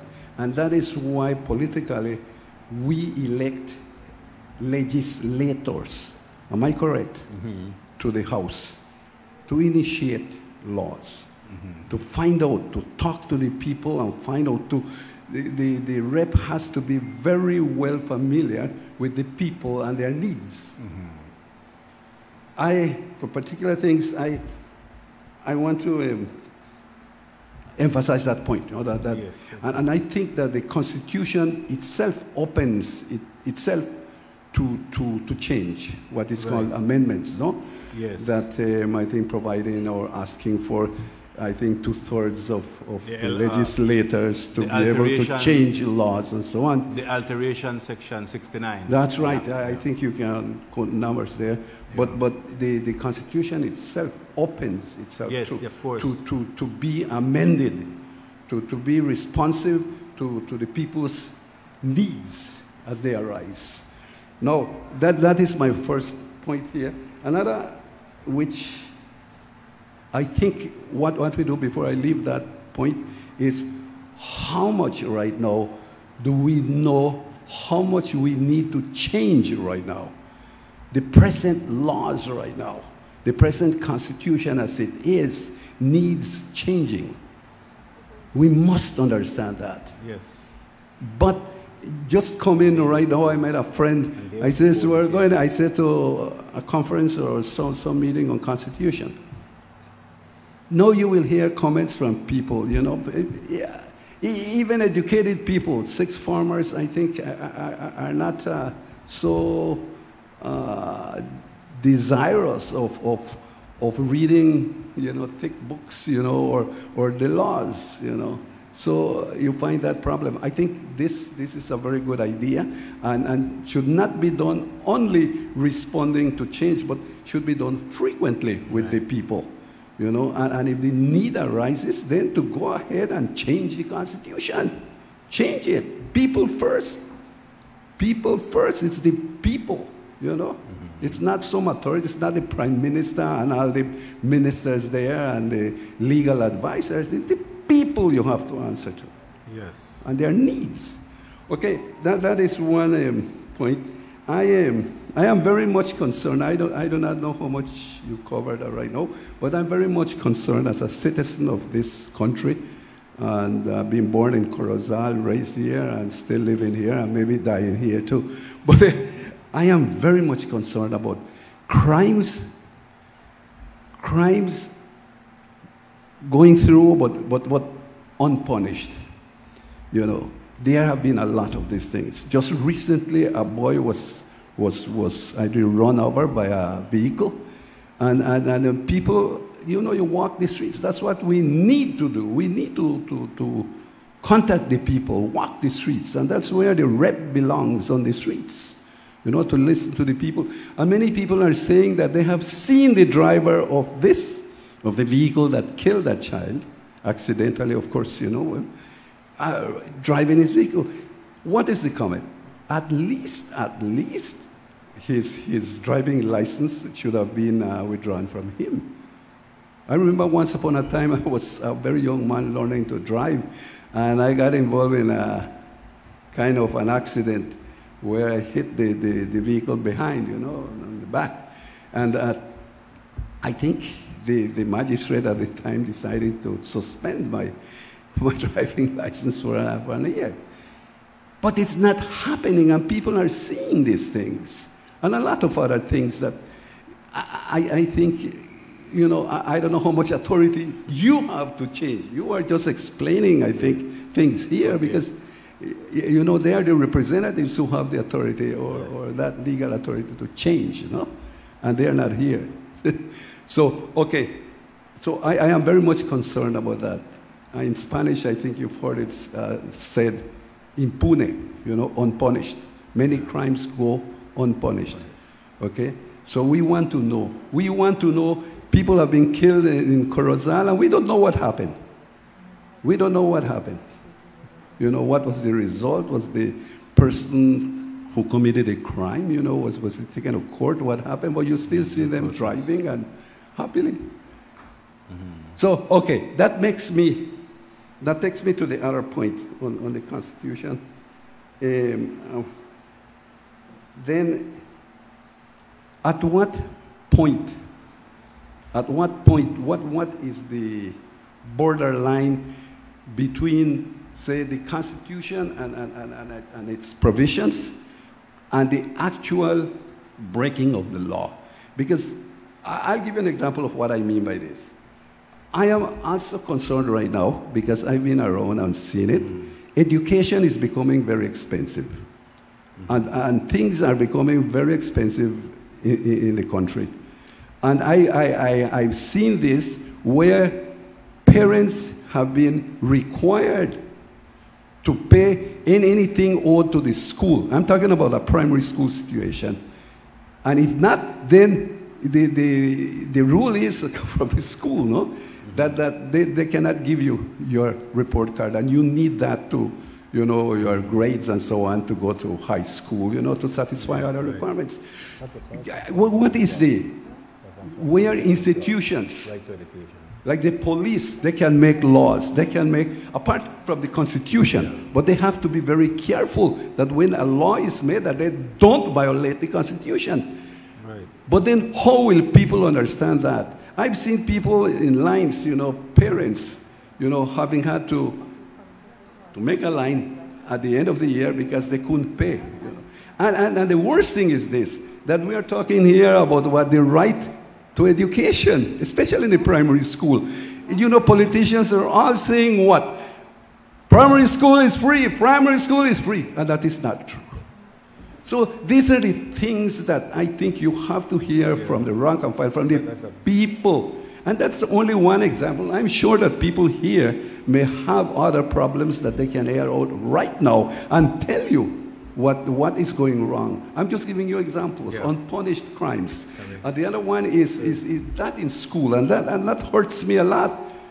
Because God, we're talking today about crime among the youth, the young people killing themselves. But we are creating a problem too. We have, for instance, right now, and we are doing it with a lot of sacrifice. We have a community restore in Corozal town, where we're picking up children who have been denied their rights in primary school. Let's put it that way, denied their rights, and they are on the street without any hope to enter high school. Those are the people that will end up what? Causing crime and putting us in crisis, in danger here, and talking, well, what's the problem? What's the problem? We know what is the problem. We don't need to bring experts from abroad to tell us what is our problem. We know what is the problem, but we are not addressing the problems. Governments come in, or political parties come in and go, and you see the same thing going on. Nobody cares. And these are the fundamental problems. And that is my last point, because I have several that I was writing while here. I am a historian. I like history a lot and do a lot of research. And I was reading recently, this is our history of Corozal, you know, where in 1875, I bring it up because of the change of laws that's not being done. I found out that the name of the magistrate was Adolphus at the time in history in Corozal town, or for the district. And he reported, if I am correct, more than 400 court cases. But he says plainly in that report that out of the 400 cases, 390 cases were cases brought up by the employers, by the masters, by the rich people then at the time, by the elite. And about 8 to 10% brought from the employees. So what do you deduce from this? That the laws are made to satisfy a particular class of people. And that cannot be seen in history. And that is a fact. You can read your history of Belize and the history of Corozal and find out that. And that was a particular magistrate. Now my big question is this: how much have we changed that law that satisfies only an elite, a group of people, against God? What the people in general, the people have been left out. They have been left out. Now that is, I think, our greatest responsibility right now, to see where we have failed and we need to change, and certainly we need to change. Okay, I don't think I'll say anymore. I think it's enough. All right. I think. Thank you for that. And I will respond to some of your concerns, and then I will pass it on. And as we said at the beginning, for those who may have come in late, this undertaking is historic because as commissioners, we were not selected to come and change the laws. We were selected to come and organize the people of Belize so that we can create these forums and find out from you what you want changed in the law. And we're going to then put this together and present it to the Prime Minister. So at the end of the day, a forum, an opportunity has been created for Belizeans for the first time since 1981 to say what you want changed, removed, included in your constitution. None of us are here to change that, nor a bunch of attorneys in a room. This is the first phase. These 4 months will be dedicated to teaching you what the Constitution is about, asking questions, clarities, and so that when we come back in 4 months, so in 4 months we'll be having all these events over and over until we are clear what our Constitution is. And at the end of those 4 months, we're going to come back to you and we're going to ask you, now that you know more about your Constitution and you're no longer in the 97% of people who don't know the Constitution, tell us what you want changed. And we have the responsibility of logging all of this. And then we're going to compile all this data, and then we're going to come back to you and tell us, this is what you told us you want changed, included, removed. Is this document okay with you? Then we will go back and say, Prime Minister, here is our report. This is what your people are clamoring for. That's the process. So it's important that we participate. In reference to education, I am the representative for the Belize National Teachers Union in the Commission. And I can tell you that one mandate I'm coming with is to ensure that after this process is done, we include education as a right, because as the Constitution exists right now, it's not in the Constitution. Education is not a right for the Belizean people in our Constitution. And many are unaware of that. Many are unaware. They assume that it is a right, but if we look at our Constitution, it's not a right to proper healthcare systems.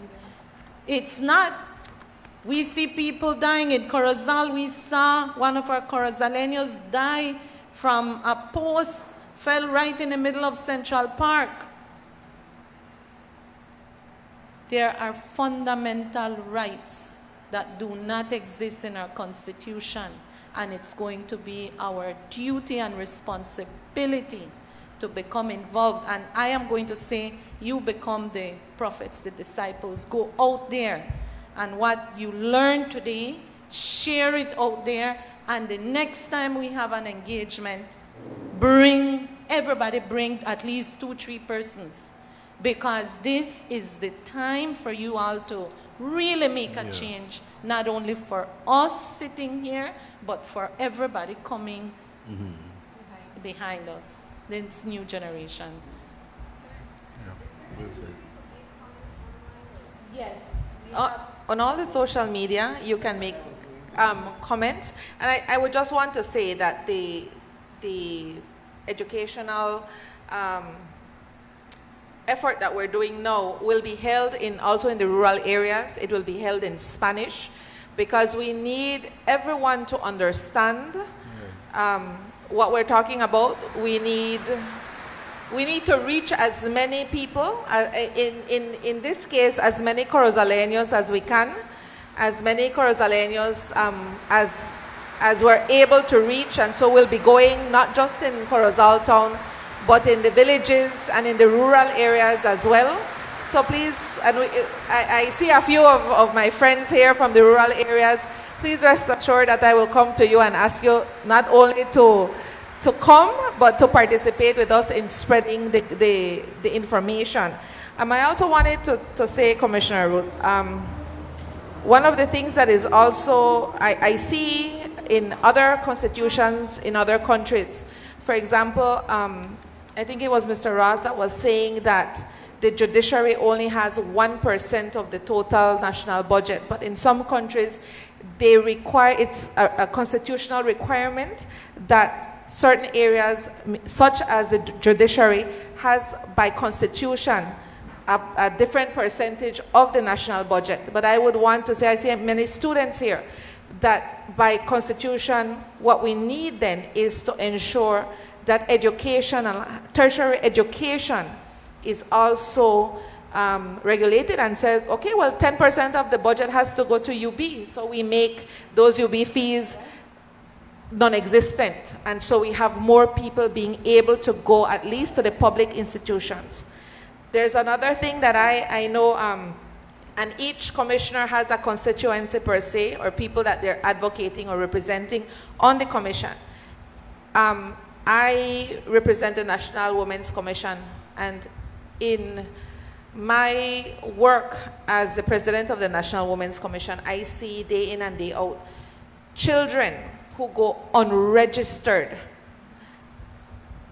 They're 19, they're 20, they can't get a job, they are not registered. And when you ask, what's the problem that you were not registered?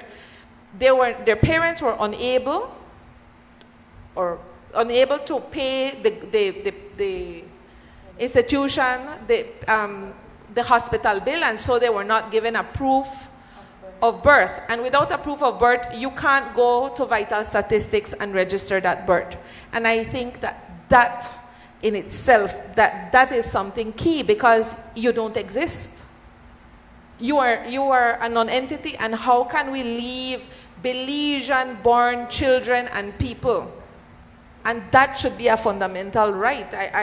I'm trying to look and see where it can fit, but you have to be registered. It cannot be if you pay the bill or when you pay the bill. It has to be that as you are born, you are able to be registered as a citizen, as a national born Belizean. And that is something that I see many women having children and they are not registered. So how can you then register your child if you are not registered? You have no benefits in Social Security. I know 2 young women right now that can't even keep a job because they don't have a Social Security card, and that is a travesty. So I think you have something to say? So we have a lot of work, but these are things that you need to think about. I was going to talk with Rodriguez about that, the fact that it's not a fundamental right in our Constitution. Education, something as primary as that, is not in there. And so yes, but apart from that, I do want to tell you, on Facebook, on YouTube, on TikTok, on Instagram, regular email. We are on all of those. We have accounts on all of those. Look for them. PCC Belize, right? I think at PCC Belize in some Twitter. Yes, we're there because we know young people, you know, sometimes that's what they follow, right? And so we are mounting public outreach through all of these there. And please reach to us through there, and any type of recommendation you have, right? Please visit our social media and get involved. Get involved. I want to add, just so you see differences. We have a lot of our students going to San Carlos University. The budget in that country guarantees that university a percentage of their budget. It's part of their national budget. So they have nothing to worry, because when the budget is created by government, they know they're guaranteed a percentage of the budget. We don't have that. And so we find our universities struggling, and then we're the first to complain. We need to do better, and we can create a constitution that guarantees not just education, but quality education.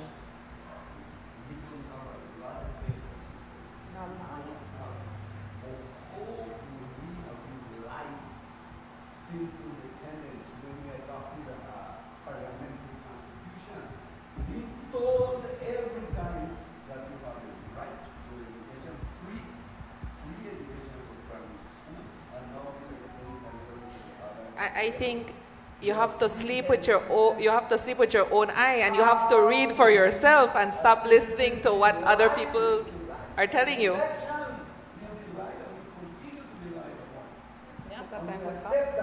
Every time. Every time. That's 5:10. So still 5. Yeah, I don't know. Mr. Ross from college.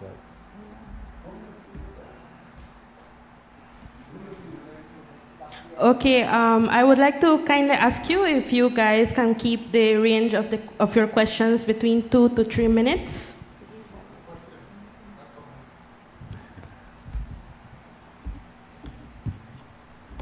My name is Dimas Sansores.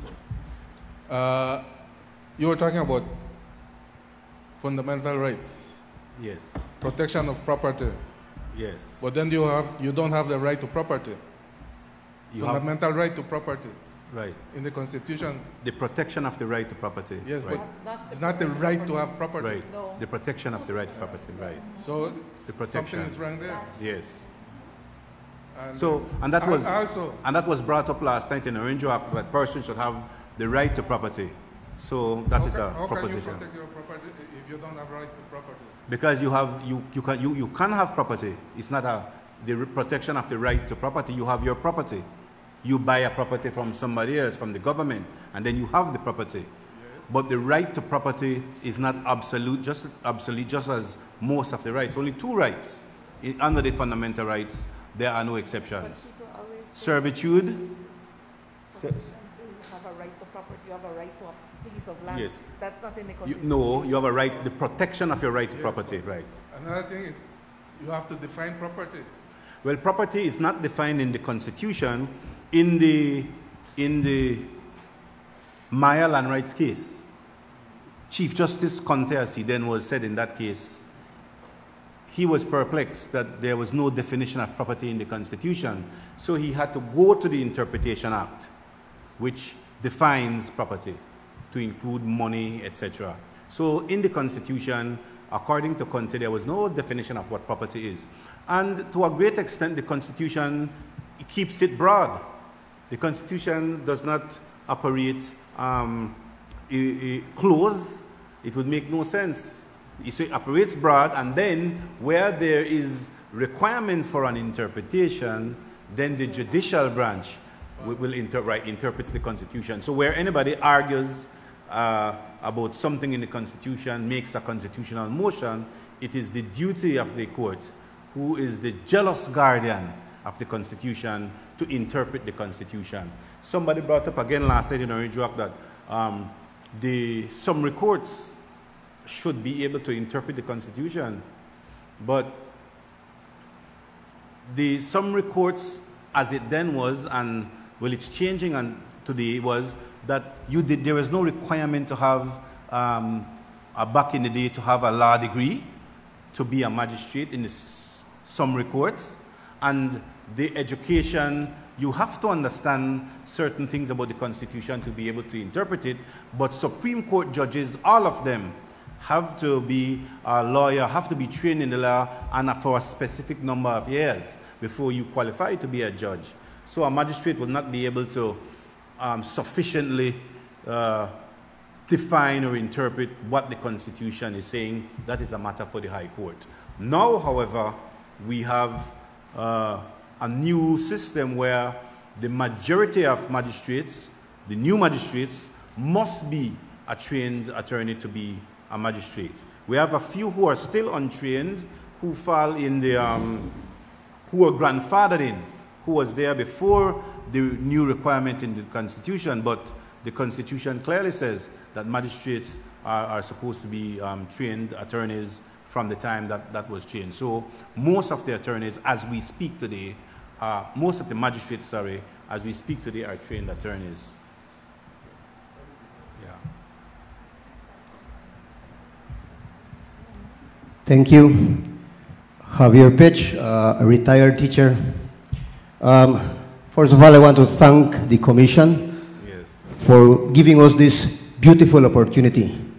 But it's so sad that we are not seeing a representation of what is desired. Honestly, I would have expected to see chairmen, church leaders, teachers, and so forth. Now, we all know that whenever you're starting a building, there must be a foundation. And to me, this particular occasion is the foundation of what will follow. And if people are not cognizant of what has transpired today, I think that they'll be missing the trend. That's to begin with. All right, so thanks. Now, I would like to share a little bit on what my brother Rodriguez mentioned and Mr. Vasquez. As an educator, I spent 40 years in the classroom, and I know what it is to tell a parent, you know what, I'm sorry, we cannot afford to give your child a report card. I know what it takes. But who is providing for the running of that school besides paying the teacher's salary? It comes from the teacher's pocket most of the time. And also from the little contribution that the parents provide. Now the point is this. Many of those children that are denied a report would come from parents who are very irresponsible. And I want to make it very clear. Now, is there something within the Constitution that will address that issue in relation to the parents?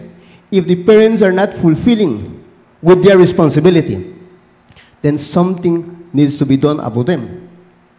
And let me tell you, I see a lot of those parents there buying credit for the cell phone. I see a lot of them at the bars during the weekends, but they cannot pay the school fee. It's not that I'm against the child getting reported, you know. It really hurts me when these things happen. But a mechanism needs to be established to make parents responsible as well. You all said, right, go along with responsibilities. So somewhere we have to work something. And it's very, very important. All right? Mr. Rodriguez, if I'm not mistaken, mentioned about this constitution that needs to be dynamic, to which I do agree. Now, I must acknowledge the fact that the constitution has a lot of good things. And if that wasn't the case, then we wouldn't have had this constitution. But yes, it has to be dynamic. It has to be addressing the needs of our populace. One thing I would like to be added is a lifespan. How often are we supposed to do this revision? Because there must be a lifespan. We cannot be changing every day. Then we will not be certain on what will be our rights and our responsibilities. So just like general elections every 5 years, the same thing with constitution. Tell me, give me a lifespan. All right? And it will work. So I have a lot to say, but I guess others would like to make questions and give comments. Thank you very much. Okay. Yes, I agree with you. And our laws believes, as it relates to holding parents responsible. We have the Juvenile Offenders Act, Chapter 119. That's just an example. The Juvenile Offenders Act is an act that was legislated for offenders who are young persons, juveniles, children. And in that act, I think it is Chapter 119 of the Laws of Belize, and I think at Section 15 of that act, where a juvenile is found guilty of an offense, under Section 15 of that act, there are certain things the magistrate can do. There is a fine, etc., etc. And there is one that the magistrate can fine the parents, to pay for whatever offense or damage that the child happened to have been found guilty of. So indeed, what you're saying, perhaps it should be on a larger scale, but we do have certain areas of our law that make similar provisions. So I just wanted to bring that up. But you are right, I agree with you that perhaps, you know, it should be enlarged.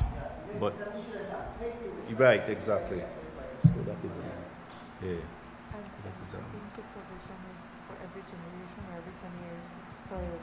Okay, just mention it.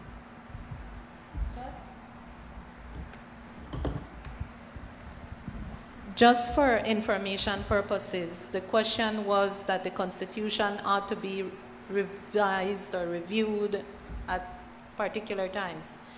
A Constitution is a living document, meaning that it needs the revision to remain alive. The general rule is that every 20 years, there's a new generation. And so normally that revision is attached to that 20 years because with new generations, we see new issues, new needs, new cultures, and a constitution ought to adapt itself to this newness. So the general rule is 20 years. Right. And again, I will always go back to how and why we're here. We're here this time because the government decided that they're going to give the people the opportunity to revise and make recommendations. However, if we know that every 20 years we should be doing this, in other countries, the people have clamored for this to happen and governments have to adhere to it. It doesn't always have to be that government decides to give us the opportunity.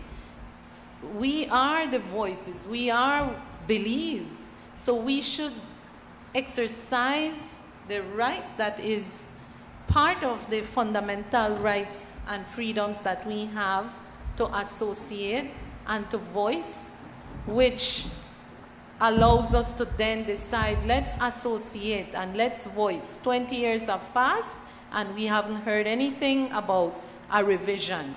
These are the types of lessons that we should pass on to our children so that we are guaranteed that 20 years from now, we're going to have those vanguards looking after that Constitution that remains alive.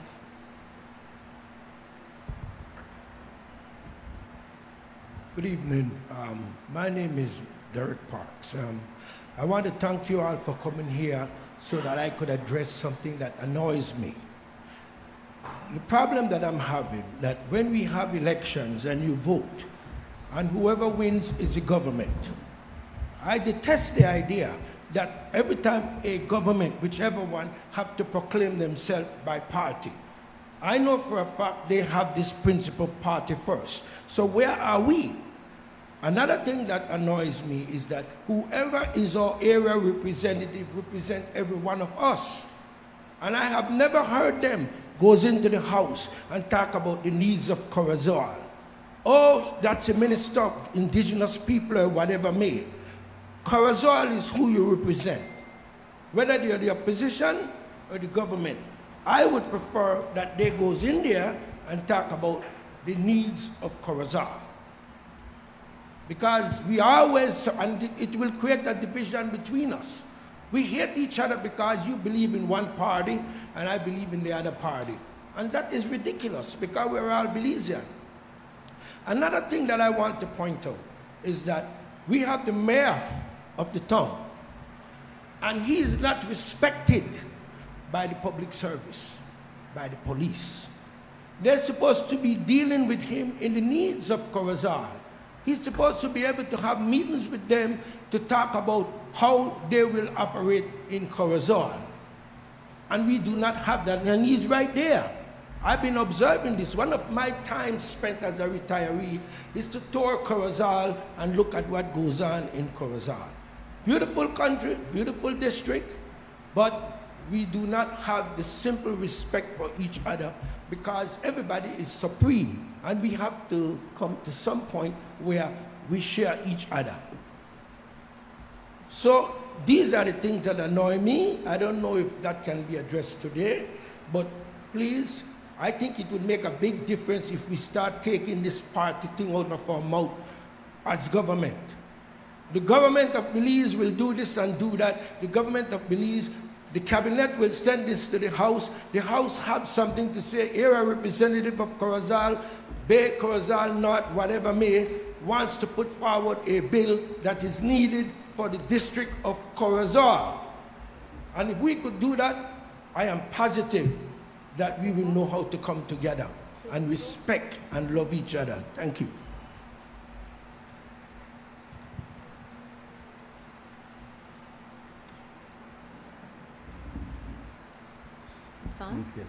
I would like to respond to your comment, sir. And I'll say this. Many a times, and I think the gentleman at the back said, we have a good constitution in many instances. We don't exercise or enforce in many instances. And you're right. There are many instances where our constitution allows for certain things to be done, but those who are supposed to exercise that for the benefit of the people don't. And so accountability becomes the problem. How do we hold those who are to be accountable to us and are to serve based on what legislation says? How are we going to do it? And so you're right. Many a times things are supposed to happen, they don't happen. The Constitution dictates that it should happen, but who's holding them accountable? And this is the kind of conversation that, you know, is healthy. And when we come back in 4 months, maybe among ourselves we can have further discussions and decide this is what we would want to see in our Constitution so that we can then hold the people accountable or create better structures to hold the people accountable. So I am glad you're bringing this up, and that is what it should be. This is their time to somewhat complain so that as a citizenry we can get together and come up with solutions. So thank you for sharing.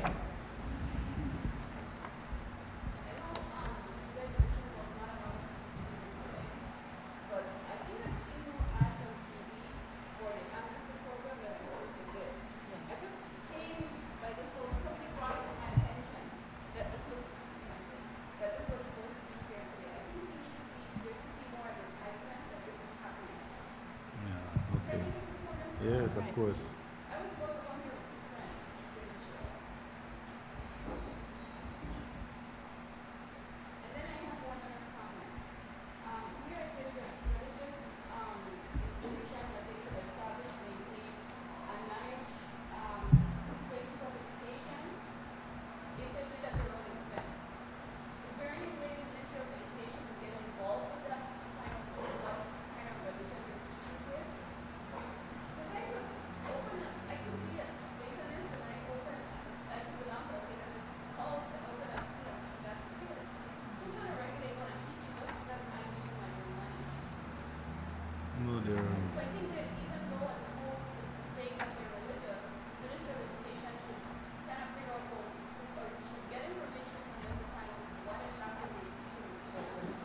I think the Constitution provides that this has to be an established. Yeah, I know, but yes, it is deeper than the booklet, right? Yes. It says that it has to be established, etc. So the Constitution actually, that is like a shorter version.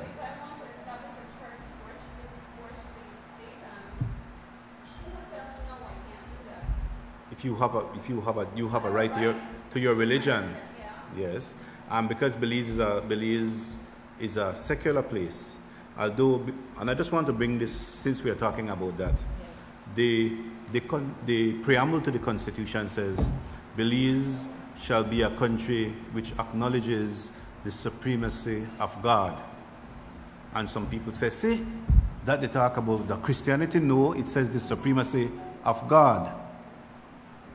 It leaves it open to your perceptions of what God is, right? And so it is not in the sense, it is secular in the sense that the government cannot impose a religion. The government can't make a piece of law that says, from tomorrow onwards, Buddhism is now the religion of the country. No, because Belize the law is secular. It's secular in that sense that the government is separate from what religion is. The government cannot impose a national religion, but the preamble says we shall be a country which acknowledges the supremacy of God. If you're a Roman Catholic, if you're a Buddhist, if you are a Muslim, you have a right to your religion. If you're a Satanist, well, but remember, it has to be established if there's going to be contributions of the state for you to propagate it, having a school and so on. But you don't. No, I'm just saying the Constitution says about the establishment of your religion and so on. It doesn't leave it. It doesn't leave it like without. It has certain. I can find it and read them for you. No, but what it's saying is that you could make your own school with your own money. On your own religion. And if you yes, but if you have Satan as the head of your religion, then it would be violating the first part of the preamble that says a nation which acknowledges the supremacy of God. So what happens to Hinduism? No, that's what I'm saying to you. The country is secular. It will not impose. The government cannot impose a religion. So if you have, so you can have one Hindu school then because they have. Well, you can. No, you can have a Hindu school. You have your different gods because the government will not say which god you are to believe in. Well, then. But if Satan is your god, that is not the god that is traditionally. That is not the god that the preamble says, right? Hindu have. The devil god. They don't have the traditional. But they have God. They have God, not the traditional God. You know that we say is supremacy. I'll intervene this way because Yeah. you asked, can we just open a school and teach? Let me just You have the right yeah. to adoration of any god, whatever that represents. However, when you further take that to legislation to open a school, there are specific guidelines that must be adhered for you to open a school, and those guidelines then speak to the safety of the child, and safety is at the top. So if a religion is going to create an environment where the child will not be safe, then that would be a criteria not to grant a license.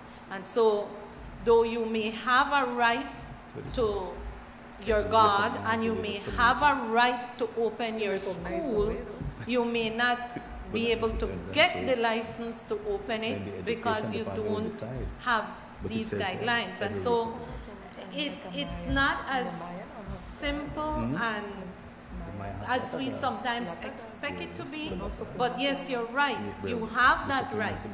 But with that right, as was said earlier, comes certain parameters that can end the right there, because then there comes the responsibility. With every right exists a responsibility. And that's where the guidelines and sub-legislations come up.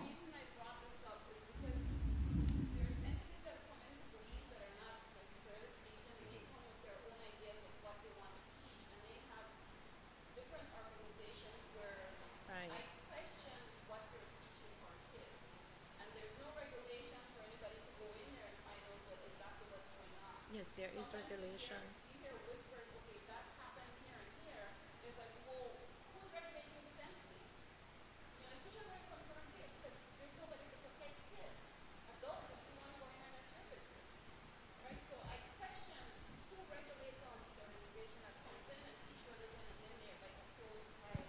Just to add to the manual, if we go to the section that deals with the protection of the freedom of conscience, which includes religion, it says at subsection 2, except with his own consent, or if he's a person under the age of 18, the consent of his parent or guardian, a person attending any place of education, detained in any prison or corrective institute, or serving in any naval, military area, who shall not be required to receive religious instruction.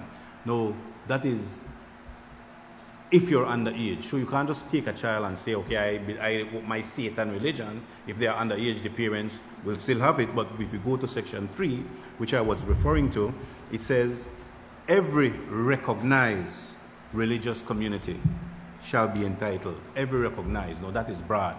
And that is where a person might go to the Supreme Court and say, well, I work more Satan, and that is, it is recognized. Well, then you have to prove to the Supreme Court that. So I'm just showing, yes, I'm not arguing, because yes, you're right. Maybe Satan, they are God, but is it a recognized, it has to be, he says, every recognized religious community shall be entitled at its own expense. But is Satanism recognized?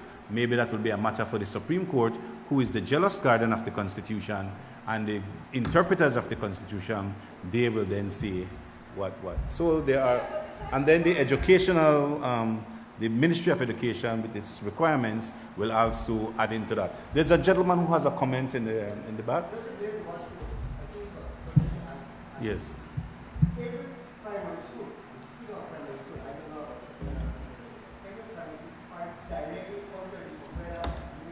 Of education. Right.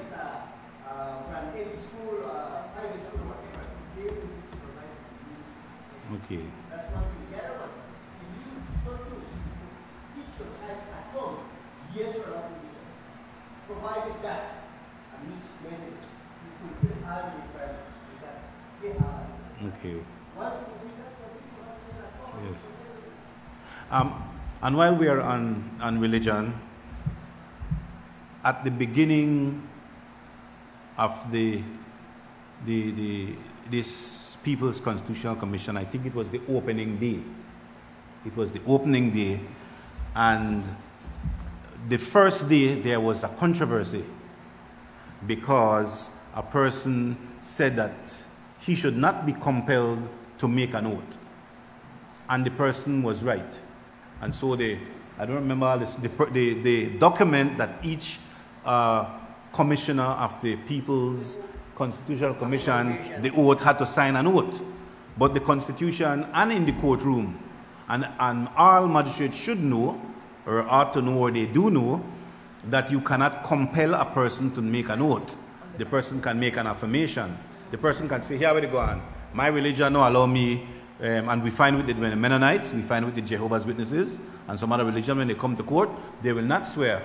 That is against their religion. And the court cannot compel them to swear. And it's right here in the Constitution. I just want to mention it since we are dealing with religion. It says, a person under the same protection of the freedom of conscience, which includes religion. At section 4, at subsection 4 of section 11, it says, a person shall not be compelled to take any oath which is contrary to his religion or belief, or to take any oath in a manner which is contrary to his religion or belief. And so, in my 15 years as a magistrate, when a person came, and usually when the person is to testify, you say, take the Bible in your right hand, and then some people say, no, I do not swear. My religion, my conscience, my religion does not allow me to swear. And then the person is allowed to make an affirmation, simply saying, the evidence I will give to this court today will be the truth. They don't have to say to help me God, or help me Allah, or help me Buddha. They cannot be compelled if their religion does not allow them. And so the first day of the People's Constitutional Commission, one of the commissioners said, I do not swear to any oath. And it was a controversy because they did not take into consideration subsection 4 of section 11. And so they had to adjourn the meeting in the morning, if I remember correctly. And I am not a member of the commission, I am an invited person here today. But I remember, and they had to take the document back to the Surgeon office to be restructured. And then the person did an affirmation. So again, these are not just words. Persons, you can claim you're right, but you can only do so if you understand it. And obviously, and that person was in a session with me. I did a NAC session. Yes. I did a NAC session some months ago, and that person was in there when we spoke about the Constitution, and we did this, you cannot be compelled to make a note, and so the person was aware of it. And so when you are aware of your rights, you can then ensure that your right is adhered to. Another thing that came up last night in Orange Walk was a discussion on, Martin Luther King had said it. Martin Luther King said that we have a right to argue and to assemble and to demonstrate for rights. We have a right to fight for rights, and that should be a right. But under our Constitution is not in those words, but it is. We have the freedom of assembly, the freedom of association, and we can go. But that is a solid argument from Martin Luther King in the 60s. We have a right to fight for rights. And so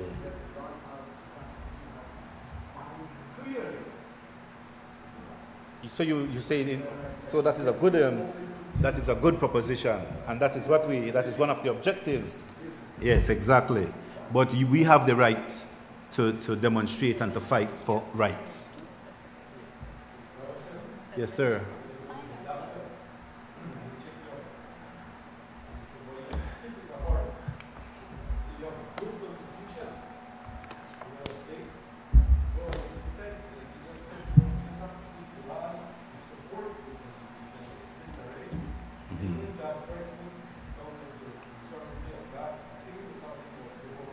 Yeah, but it is good that it was not specific, because then that in itself now would have, it can't be unconstitutional if it is in the Constitution, and then that's why Dickey was arguing that the preamble should be in the Constitution, but the preamble is not a part of the Constitution.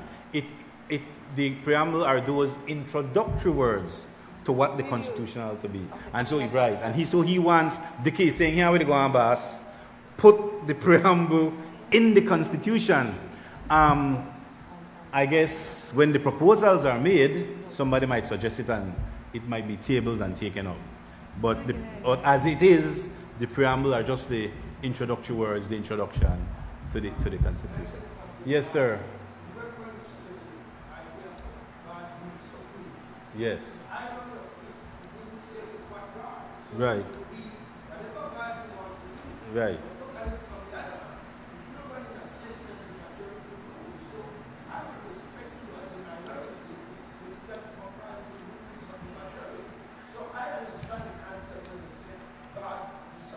Right.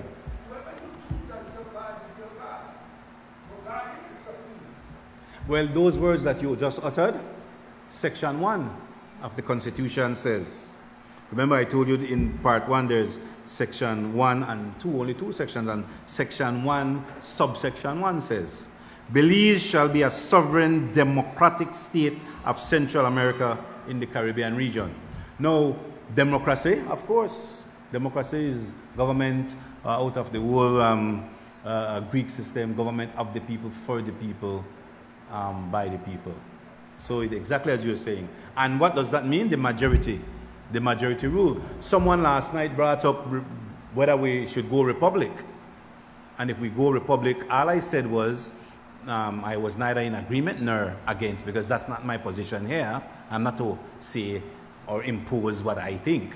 My only comment to that was that if we are going to think about republic, we need to study what obtains in the republican system. And in proportional representation as opposed to first past the post that we are accustomed to. So I am not here to say what it should be, but that you look at it good, because there are certain things that are good about republicanism, and there are pros and cons. And in our system, there are some pros and cons. So when you study it and you make your propositions, and you made your positions known in the next phase, the sassy phase, I call it, then that is where the thing will start to get interesting.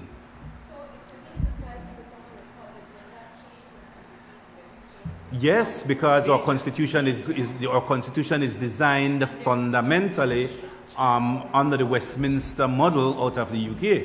All right, let me give you an example of what I'm saying I am not a proponent of a republic, or I'm not a proponent of the Westminster model. That is not my position here. It's just to say, it's just to inform. So, for example, look at the republic system. In our system, we have the executive, legislative, and judiciary. The legislative, like I said, House of Representatives, the National Assembly, House of Representatives, and Senate. The executive, I said, the cabinet, police commissioner, customs controller, etc. Now, in our system, you cannot be a member of the cabinet if you are not first either a member of the House of Representatives or the Senate. That's a requirement. It's in the Constitution. Now, in the republic system in the US, for example, you cannot be a member of the cabinet in the US. If you are a member, it's converse. If you are a member of the Congress, their House of Representatives or Senate. So that is one change that will happen when if we go to republic. All right, Belize, we passed a law many years ago, so you can't cross the flow in Belize. If you cross the flow, according to the Constitution, you have to go to a by-election. So you can't cross flow here. But in the system that we acquired, the Westminster model in the UK, you can still cross the flow in the UK. So if we go Republican, you have to just study it.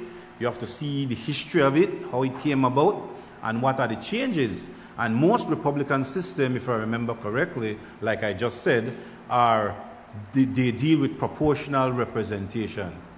We deal with first past the post. At the present time, 15 plus 1. 15 plus 1, you are the government. Proportional representation, for example, the one in Guyana where I studied for my bachelor's, you provide a slate. And how it works, let's say you have 70,000 registered voters in Guyana, let's say for argument's sake. And you have 7 divisions. That means each division, or each vote or member of the slate, each representative is 10,000 votes. You don't have like one division like Freetown, Fort George.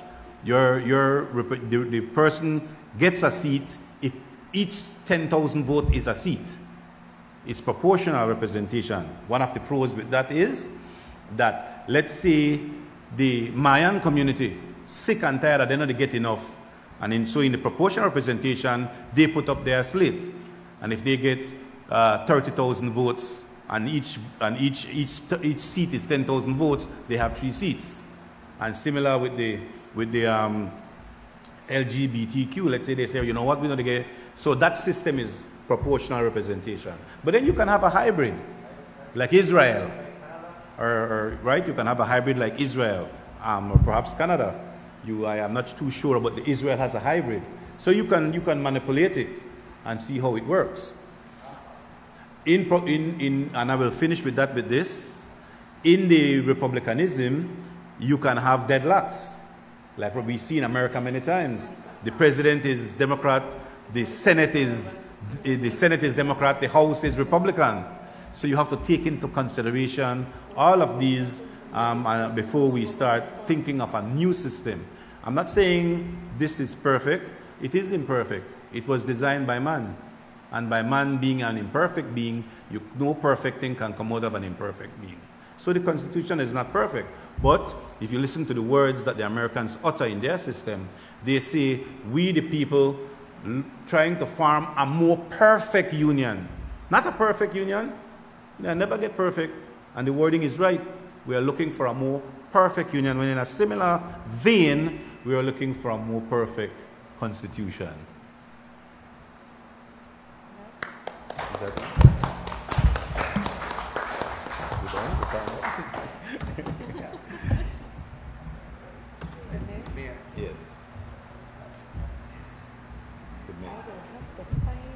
Good evening, everyone. First of all, I want to thank the government of Belize for giving us this opportunity in ensuring that they listen to the Belizean people. Mr. Ross and Mr. Usher, I want to applaud you and thank you for coming to Corozal and clearing some very important information to us. I want to applaud the 2 ladies in the middle. They represent and they lead 2 very important bodies within our society. Thank you very much, for representing and leading very well. The information that I shared today, I always compare it to the Bible. It is very contradicting, or it seems very contradicting sometimes. You read a piece at the front page, and by the time you reach 2 pages, you feel like it contradicts each other. So this course that you're taking is very, very important. And I always believe educating the people will definitely make a huge difference in understanding right now your rights. Exactly. I want to answer, he mentioned something about the police force. I can inform you that we just recently had a new OC, and he is working very closely with us at the Corozal Town Council. The relationship is a relationship that we can see that can grow, and we will work together, sir. So there is a change on that. I also want to comment on what you said about the ministers in the House not representing very well. I do agree in a way. We need to probably change a bit because we all know ministers have portfolio. And if I have the portfolio just for say of education, and I live in Belize City, more than likely I will look out for my people in Belize City, right? And maybe something needs to change where there is nothing wrong with the portfolios, but we need ministers to also represent their district, their municipalities, because we have local issues. And I can tell you, as a mayor, I can tell you that we do. Right? Or maybe just a suggestion, as the vice president of the Mayor's Association, give us a little break in the House. I am willing to talk, and I'm sure my comrades in the Mayor's Association are also willing to mention some issues that we have in our municipalities. But I just want to thank you for coming to Corozal. It will make a difference. Like I said, education is extremely important for us. I think I classify myself as falling within that 97–98%, but I can reassure you that that will change. And I want to ask everyone here to share this information. It is very important. Share it. Don't keep it to yourself. as important as it is to you, it is important for everyone else. And I just wish that something like this would happen more oftenly, because sometimes we don't grasp at the first time, and sometimes we read something in our Constitution, and by the time we read it 2 or 3 times, we see something different that we miss. You know. So I would definitely encourage for you guys to come to Corozal more often and educate us. We're willing to listen. I am hoping that at some point also, you guys take the opportunity to tour the schools, especially the high schools and the tertiary level, because they are very important now within our society. Unless, or I should say, or eventually we would find ourselves still missing some solutions or suggestions from very important people. Exactly. That's it. Thank you. Thank you very much, Mayor Bayos. And let me add that about a month ago, before any other school, and as an educator, I hear you, and I spoke to the ATLIP, the Association of Tertiary Level Institutions, and before any other school, we have visited CJC and CCC, and we spoke to their whole staff as such. We are waiting for schools to start to talk to their students. We have not covered, I think, only one other high school across the country. And so I think it's because of the work of Ms. Ruth and Ms. Thayer, we have already done Corozal, 2 most important schools as such, but we commit to coming back and doing all that. I would like to add to that because, Mayor, you gave me the key just now to the door I want to unlock. And for all of us who are here, I think when you came in, you had a sign-up sheet. It's not to track you down. And it's not for you to receive any blast text or anything of that sort. But it's simply to know who's here. And if you are willing to become a part of this, because we're opening the doors for you to join us. This is not up here team. This is an all of us.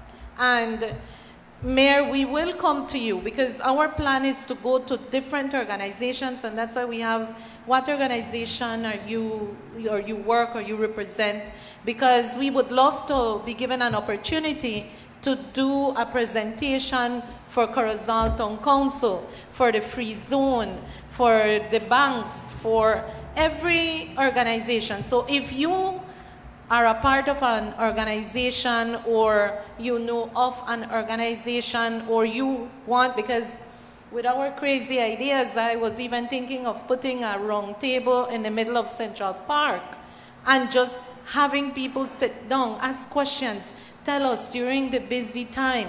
And if we can take some of you, especially young people, I'm seeing, you know, I am so happy every time I see young people, and we train you, and you are able to help us with the education process. That is what we're looking for as well. And those who are not so young and are very knowledgeable and have the time to be a part of this process, we are welcoming. So, Mayor, we are coming to you. We're coming to every organization we can think of. We want to plan some activities, maybe at the park, invite the informal sector, those people who are selling from their bicycles, from their tricycles, from their vehicle, from their homes, who are doing Facebook Lives. These people are experiencing the everyday trials and tribulations of being a Belizean. We need to hear from them too. We need to know what it is that the Constitution is or is not doing for them. And so I was going to come to you anyway to ask you to help us provide the opportunity to bring, maybe do a market day, maybe do a Sunday fest and invite families and come together as a citizenry. I think the call is here. We are not blue and red and yellow and green. We are Belizeans. And this is one undertaking that we must take without the colors. Yeah. We must take with one flag above us, and that is the Belizean flag. So we are asking that you become a part of this process. Don't just leave. Don't be afraid to reach out to us.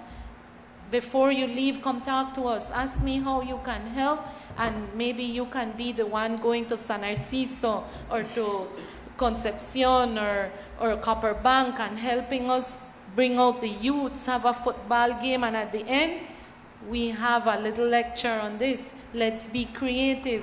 Maybe some of you can help us with Instagram and maybe a live or a TikTok or something that can help us disseminate information. The last student has not gone without being under the radar. We have spotted you, and yes. And you know, we want that you become a part of this process, because this is not about us at the head table. We are just simply going to do the groundwork and the logistics and facilitate and do the sleepless nights of collating that information and putting it together in a report. And remember, once we're done, we're going to come back to you and tell us, listen, when we met with you, this is what you all said to us. Is this right? Are we on the right track? Is this what you said? No, that's not. Let's fix this, let's fix that. We're going to go through that process. Yeah. And then once you give us the go-ahead, yes, this is what we want, then we will go and make that final report. So your involvement is key. This is about you. This is not about us.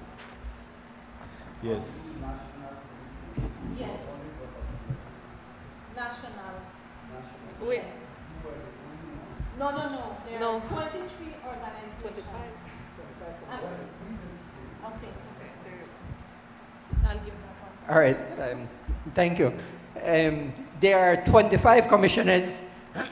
And each commissioner has an alternate, right? So even Ms. Ruth, who is the commissioner representing the Belize National Teachers Union, has an alternate. So there are 50 commissioners and representatives from sectors across the country, right? And all of them are involved. All of them are working. All of them are participating in this outreach. Today, Ms. Ruth and Ms. Tia, who are from Corozal, are spearheading this. Yesterday, Dr. Perlita and Mr. Frederica and Mr. Cantun from Orange Rock spearheaded there. So commissioners, because they come from across the country, are spearheading outreaches across the districts as such. Because we have to make sure we reach to everybody. The country has been divided into 4 zones: the north, the south, the east, which is Belize District and the Keys, and the west, which is Balmopan and the rest of Cayo and such. But we also have a 5th zone, which is the diaspora. And we have to reach the diaspora and get them involved, right? So there is work with the diaspora as such. So it's a lot of work, but it's 25, I should say 50 commissioners that are working at this. It's not only...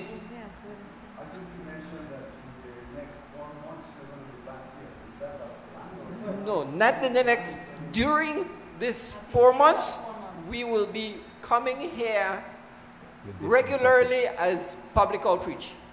So we're not waiting for 4 months to come back. We're doing a public education, as Ms. Ruth said, and meeting as much sectors, as much villages as we can in the area. They have taken the job of organizing Corozal as best as they could as such, so that we can reach out. So we will be visiting maybe every week as such. In 4 months, the public education part of it ends and the public consultation then begins. In the public consultation, we want to sit down and get all of the ideas that... The difference is where this is the education. And fixing, yeah. Like for instance, right now it was the preamble and the fundamental rights. The next time. The next time it will be separation of powers, and then next time it will be the public service. Public service. And they'll have different presenters. So over 4 of the 4. Right.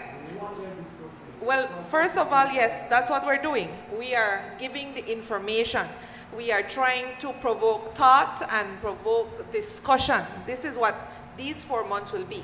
At the end of 4 months, we will again come back for consultations. Having had time over the 4 months and the information given to you, you should be able to come up with what your ideas, what you want to see in the Constitution, what you don't want to see, what you want changed, or whatever changes. And so you will give in that. You will be able to provide that to the Commission and say, listen, I don't like this. This is not something that I like, or I would want to see this. And then we take that from you. So the consultation will involve that. We are telling you what is in the Constitution.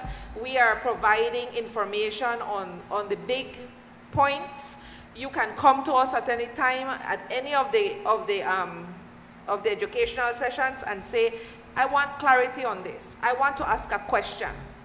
Then we come back and then you give us the feedback. It is not, right now it's us giving the information, and at the end, then you will provide us with your feedback. What you want to see, what you don't want to see. Sure. Because I would like everybody that since the imposition of the present Constitution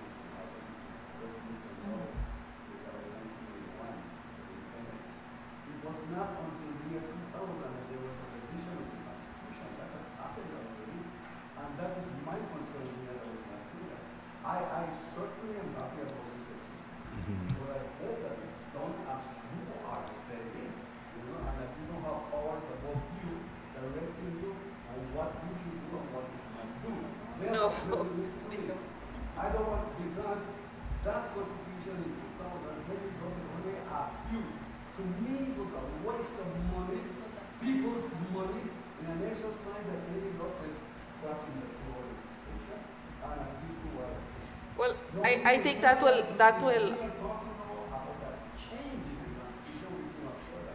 will depend upon the involvement of the citizens. If you don't want a repeat of the 2000 exercise, then we need more people to be involved. We need citizens. We are aware, but well, and I want to say we all failed, as everybody in Belize failed on that one, because it is the laid-back approach. It is revision. It wasn't a consultation. Let me start, but it wasn't a constitution. One big difference is that one was a prime minister trying to find out the pulse of the country. This one is the legislature creating an act, a law, that demands a People's Constitution Commission do a consultation of the whole country and the diaspora, and you see there's an act, there's a law that sets out exactly the mandate and the steps and what will happen at the end of the steps, right? So it is different than the Political Reform Commission of 1999-2000, right? It's different. That was a good exercise. We got the pulse of the country, but this one here is a Constitution Commission revision. It's a mandate in law. Yes, it is a very clear. The Act lays out the mandate. Mr. Rodriguez, there's an act, the People's Constitution Commission Act, passed in 2022, that describes completely the mandate of this commission, what they're supposed to do, what is supposed to be the result, what is the timeline for that result, who all are supposed to be involved. See, there's a law, and so because there's a law, there's the power of that law that guides this process as such. It's not someone just asking, okay, let me find out what the Belizean people think. No, this is saying, find out what they think, put it into a report, present it to the Prime Minister, and then if it is asking for a major change, then let's go to referendum, right? So it is a designated process that empowers the people of Belize at this point in time. The power is in the hands of the people of Belize as to what they want with this constitution.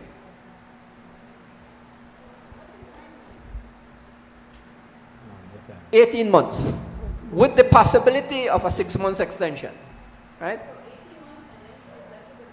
We present it exactly.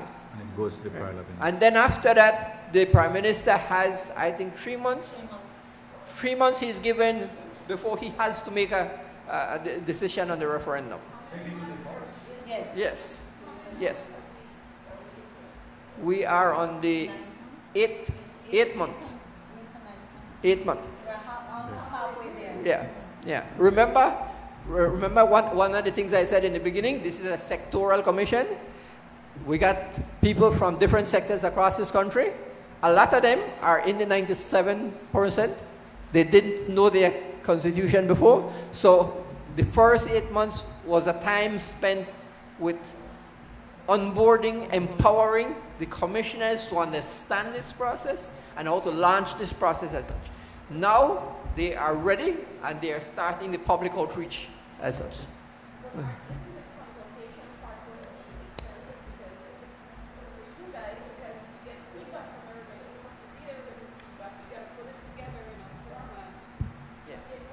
It is extensive, so it's 24/7. We will be staying up late nights putting together all of the. Remember, we have to use technology too. So we will be launching some surveys, and in those surveys, and it will make it easier for us to collate information. Then we will be able to get from you what it is that you want. And we will cater for everybody. If you're blind, if you're deaf, whatever situation it is, if you don't read, you can't, we will ensure that we get a way to hear your voice. So for those who will be technologically savvy, we will be providing that electronic form for you to be able to lodge what it is you want out of this. And I will pass it on so you can explain. Let me add to that, because when we talked about electronic surveys, SIB, because we're making sure that this is very technically prepared and very managed, that the data is managed and very credible. SIB said, but not everybody want to surveys on Facebook, right? Not everybody want to surveys by Instagram. The Secretariat and the head of the commissioners sat down with the BTL management and Smart management. And both of them have committed. We are drafting the link and the message, and both of these organizations are going to do a blast. Everybody with a phone will get that blast. And everybody with a phone will open that blast and see the link to their survey.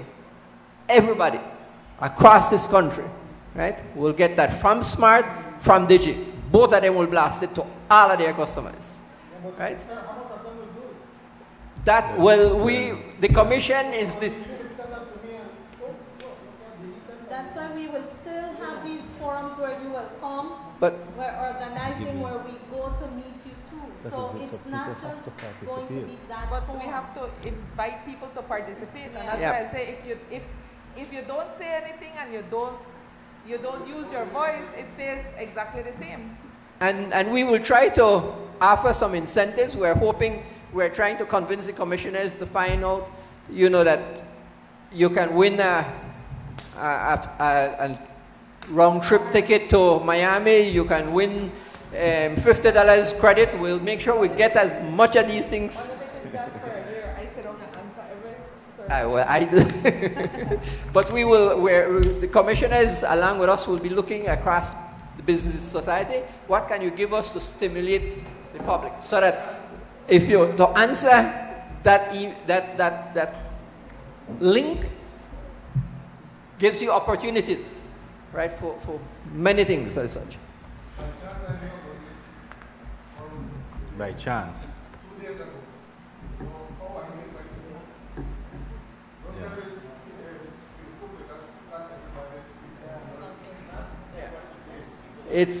We are using all the social medias. We're also using all the legacy media. That means it will be, and it was on TV with Despierta Belize. It was on TV. It was on radio.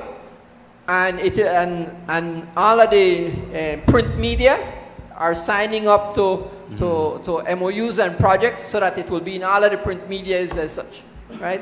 Both their hard copy of their print and their electronic version of their media as such. So a Mandala, Reporter, all of these print media, all the radios, all of the TVs are going to be part of this campaign as such.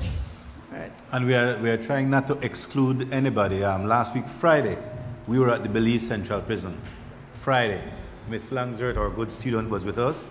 500 prisoners, and they were men. They were contributing too, and they were asking about their rights and so on. So we are trying to reach, as Miss Ruth rightfully said, everybody. And so even the prison is not excluded. Even the prisoners had their say, and they will also be filling out their surveys. The director of the prison, Mr. Murillo, they have a library with some computers, and they will be allowing prisoners to participate in that way. So we are trying to reach everybody. I spoke to the prisoners. I was a slightly jittery when 500 people. I never spoke to 500 prisoners in my life. But it was a very interesting experience, and even the prisoners contributed, and even the prisoners will be included in this very historic movement that the country is going through at this time. I know that you guys want to talk about that. Yeah. I want to encourage people.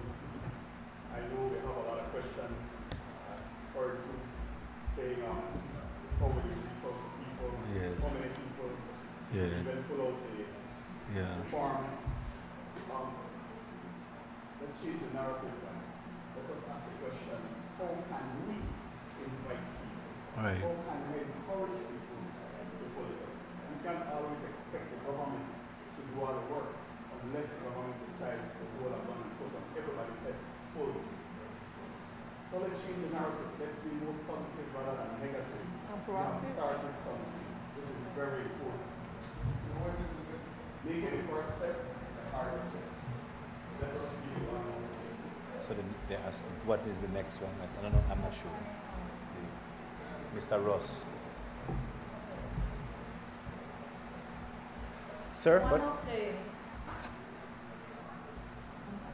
Now, bear in mind that 18 months and everything is happening at a fast pace. One of the things that we're planning on doing is to have a central space where we can be located, even if it's temporary, for us to be able to allow people to know where we are located during this period of time. So right now we're in that process. This week is going to be a critical week for us to finalize planning and going ahead. And we are going to be reaching out to organizations, and that's why the mayor is here, and I'm so happy that you're enthusiastic about it, because we are looking for a central location where it is a place where people come in and come out, and we can provide that information of what next, what's happening next. That's why we want to work closely with our village councils so that we can use the community centers and reach out to everybody. So be on the lookout at the town council, even though I haven't gotten an official okay. I'm feeling it here, Mayor. And the community centers, the village councils. So that's going to be our next step going forward, and reaching out to the specific organizations within Belize, within Corozal specifically. We want to go do a presentation at the free zone. That's going to be very important for us too. Coast, yeah, I saw the officer here. We're scheduling the organizations individually, which is very important. Police, because it's hard as a result of scheduling to have them present at these forums, so sometimes it's easier for us to go to them. So the police, the BDF, the Coast Guard, all these organizations are going to be making presentations to them rather than them coming to us. So it's going to be a two-way thing. Like you said, thank you for expressing that, because we do need to change the narrative. We need to start with us. What am I doing to make things easier and better. So please go out there and spread the word for us. And don't just leave. Tell us how you can be a part of it and helping us in organizing this process. Thank you. Okay, thank you everyone for your questions and comments. I now call on Dr. Rafael Riverol for his closing remarks.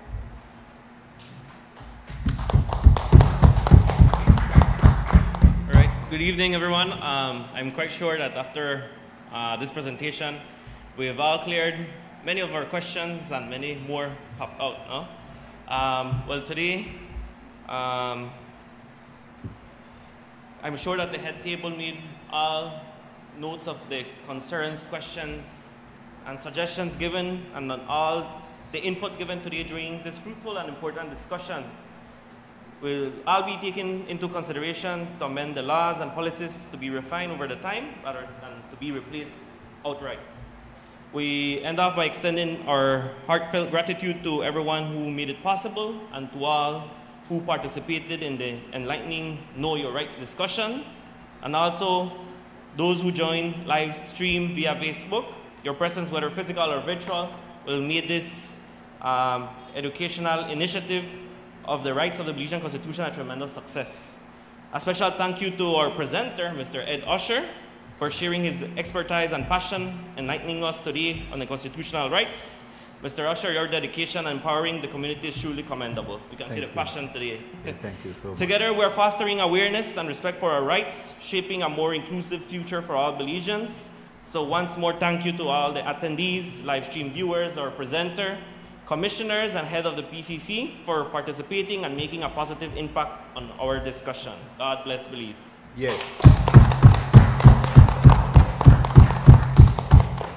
Thank you, Dr. Riverol. With that said, we have ended today's discussion. I want to thank you all for being here today and those who live stream. And we hope to see you all once again at our next session. And tell a friend, and tell that friend to bring a friend, okay? Thank you.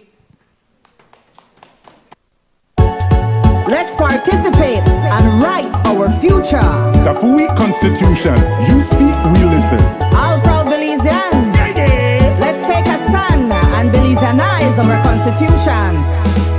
Belizeanize it, Belizeanize it, Belizeanize it. It's time for you, me, and all our we to live the best life in our country. It's time for you, me, and we pick me to achieve the best life in our country. The people want a better belief, more trusting and loving belief. Freedom, Alana the free, with a system where they have to we. Justice for everybody, we'll lose them life over tragedies. A government working for us, let's unite and celebrate belief.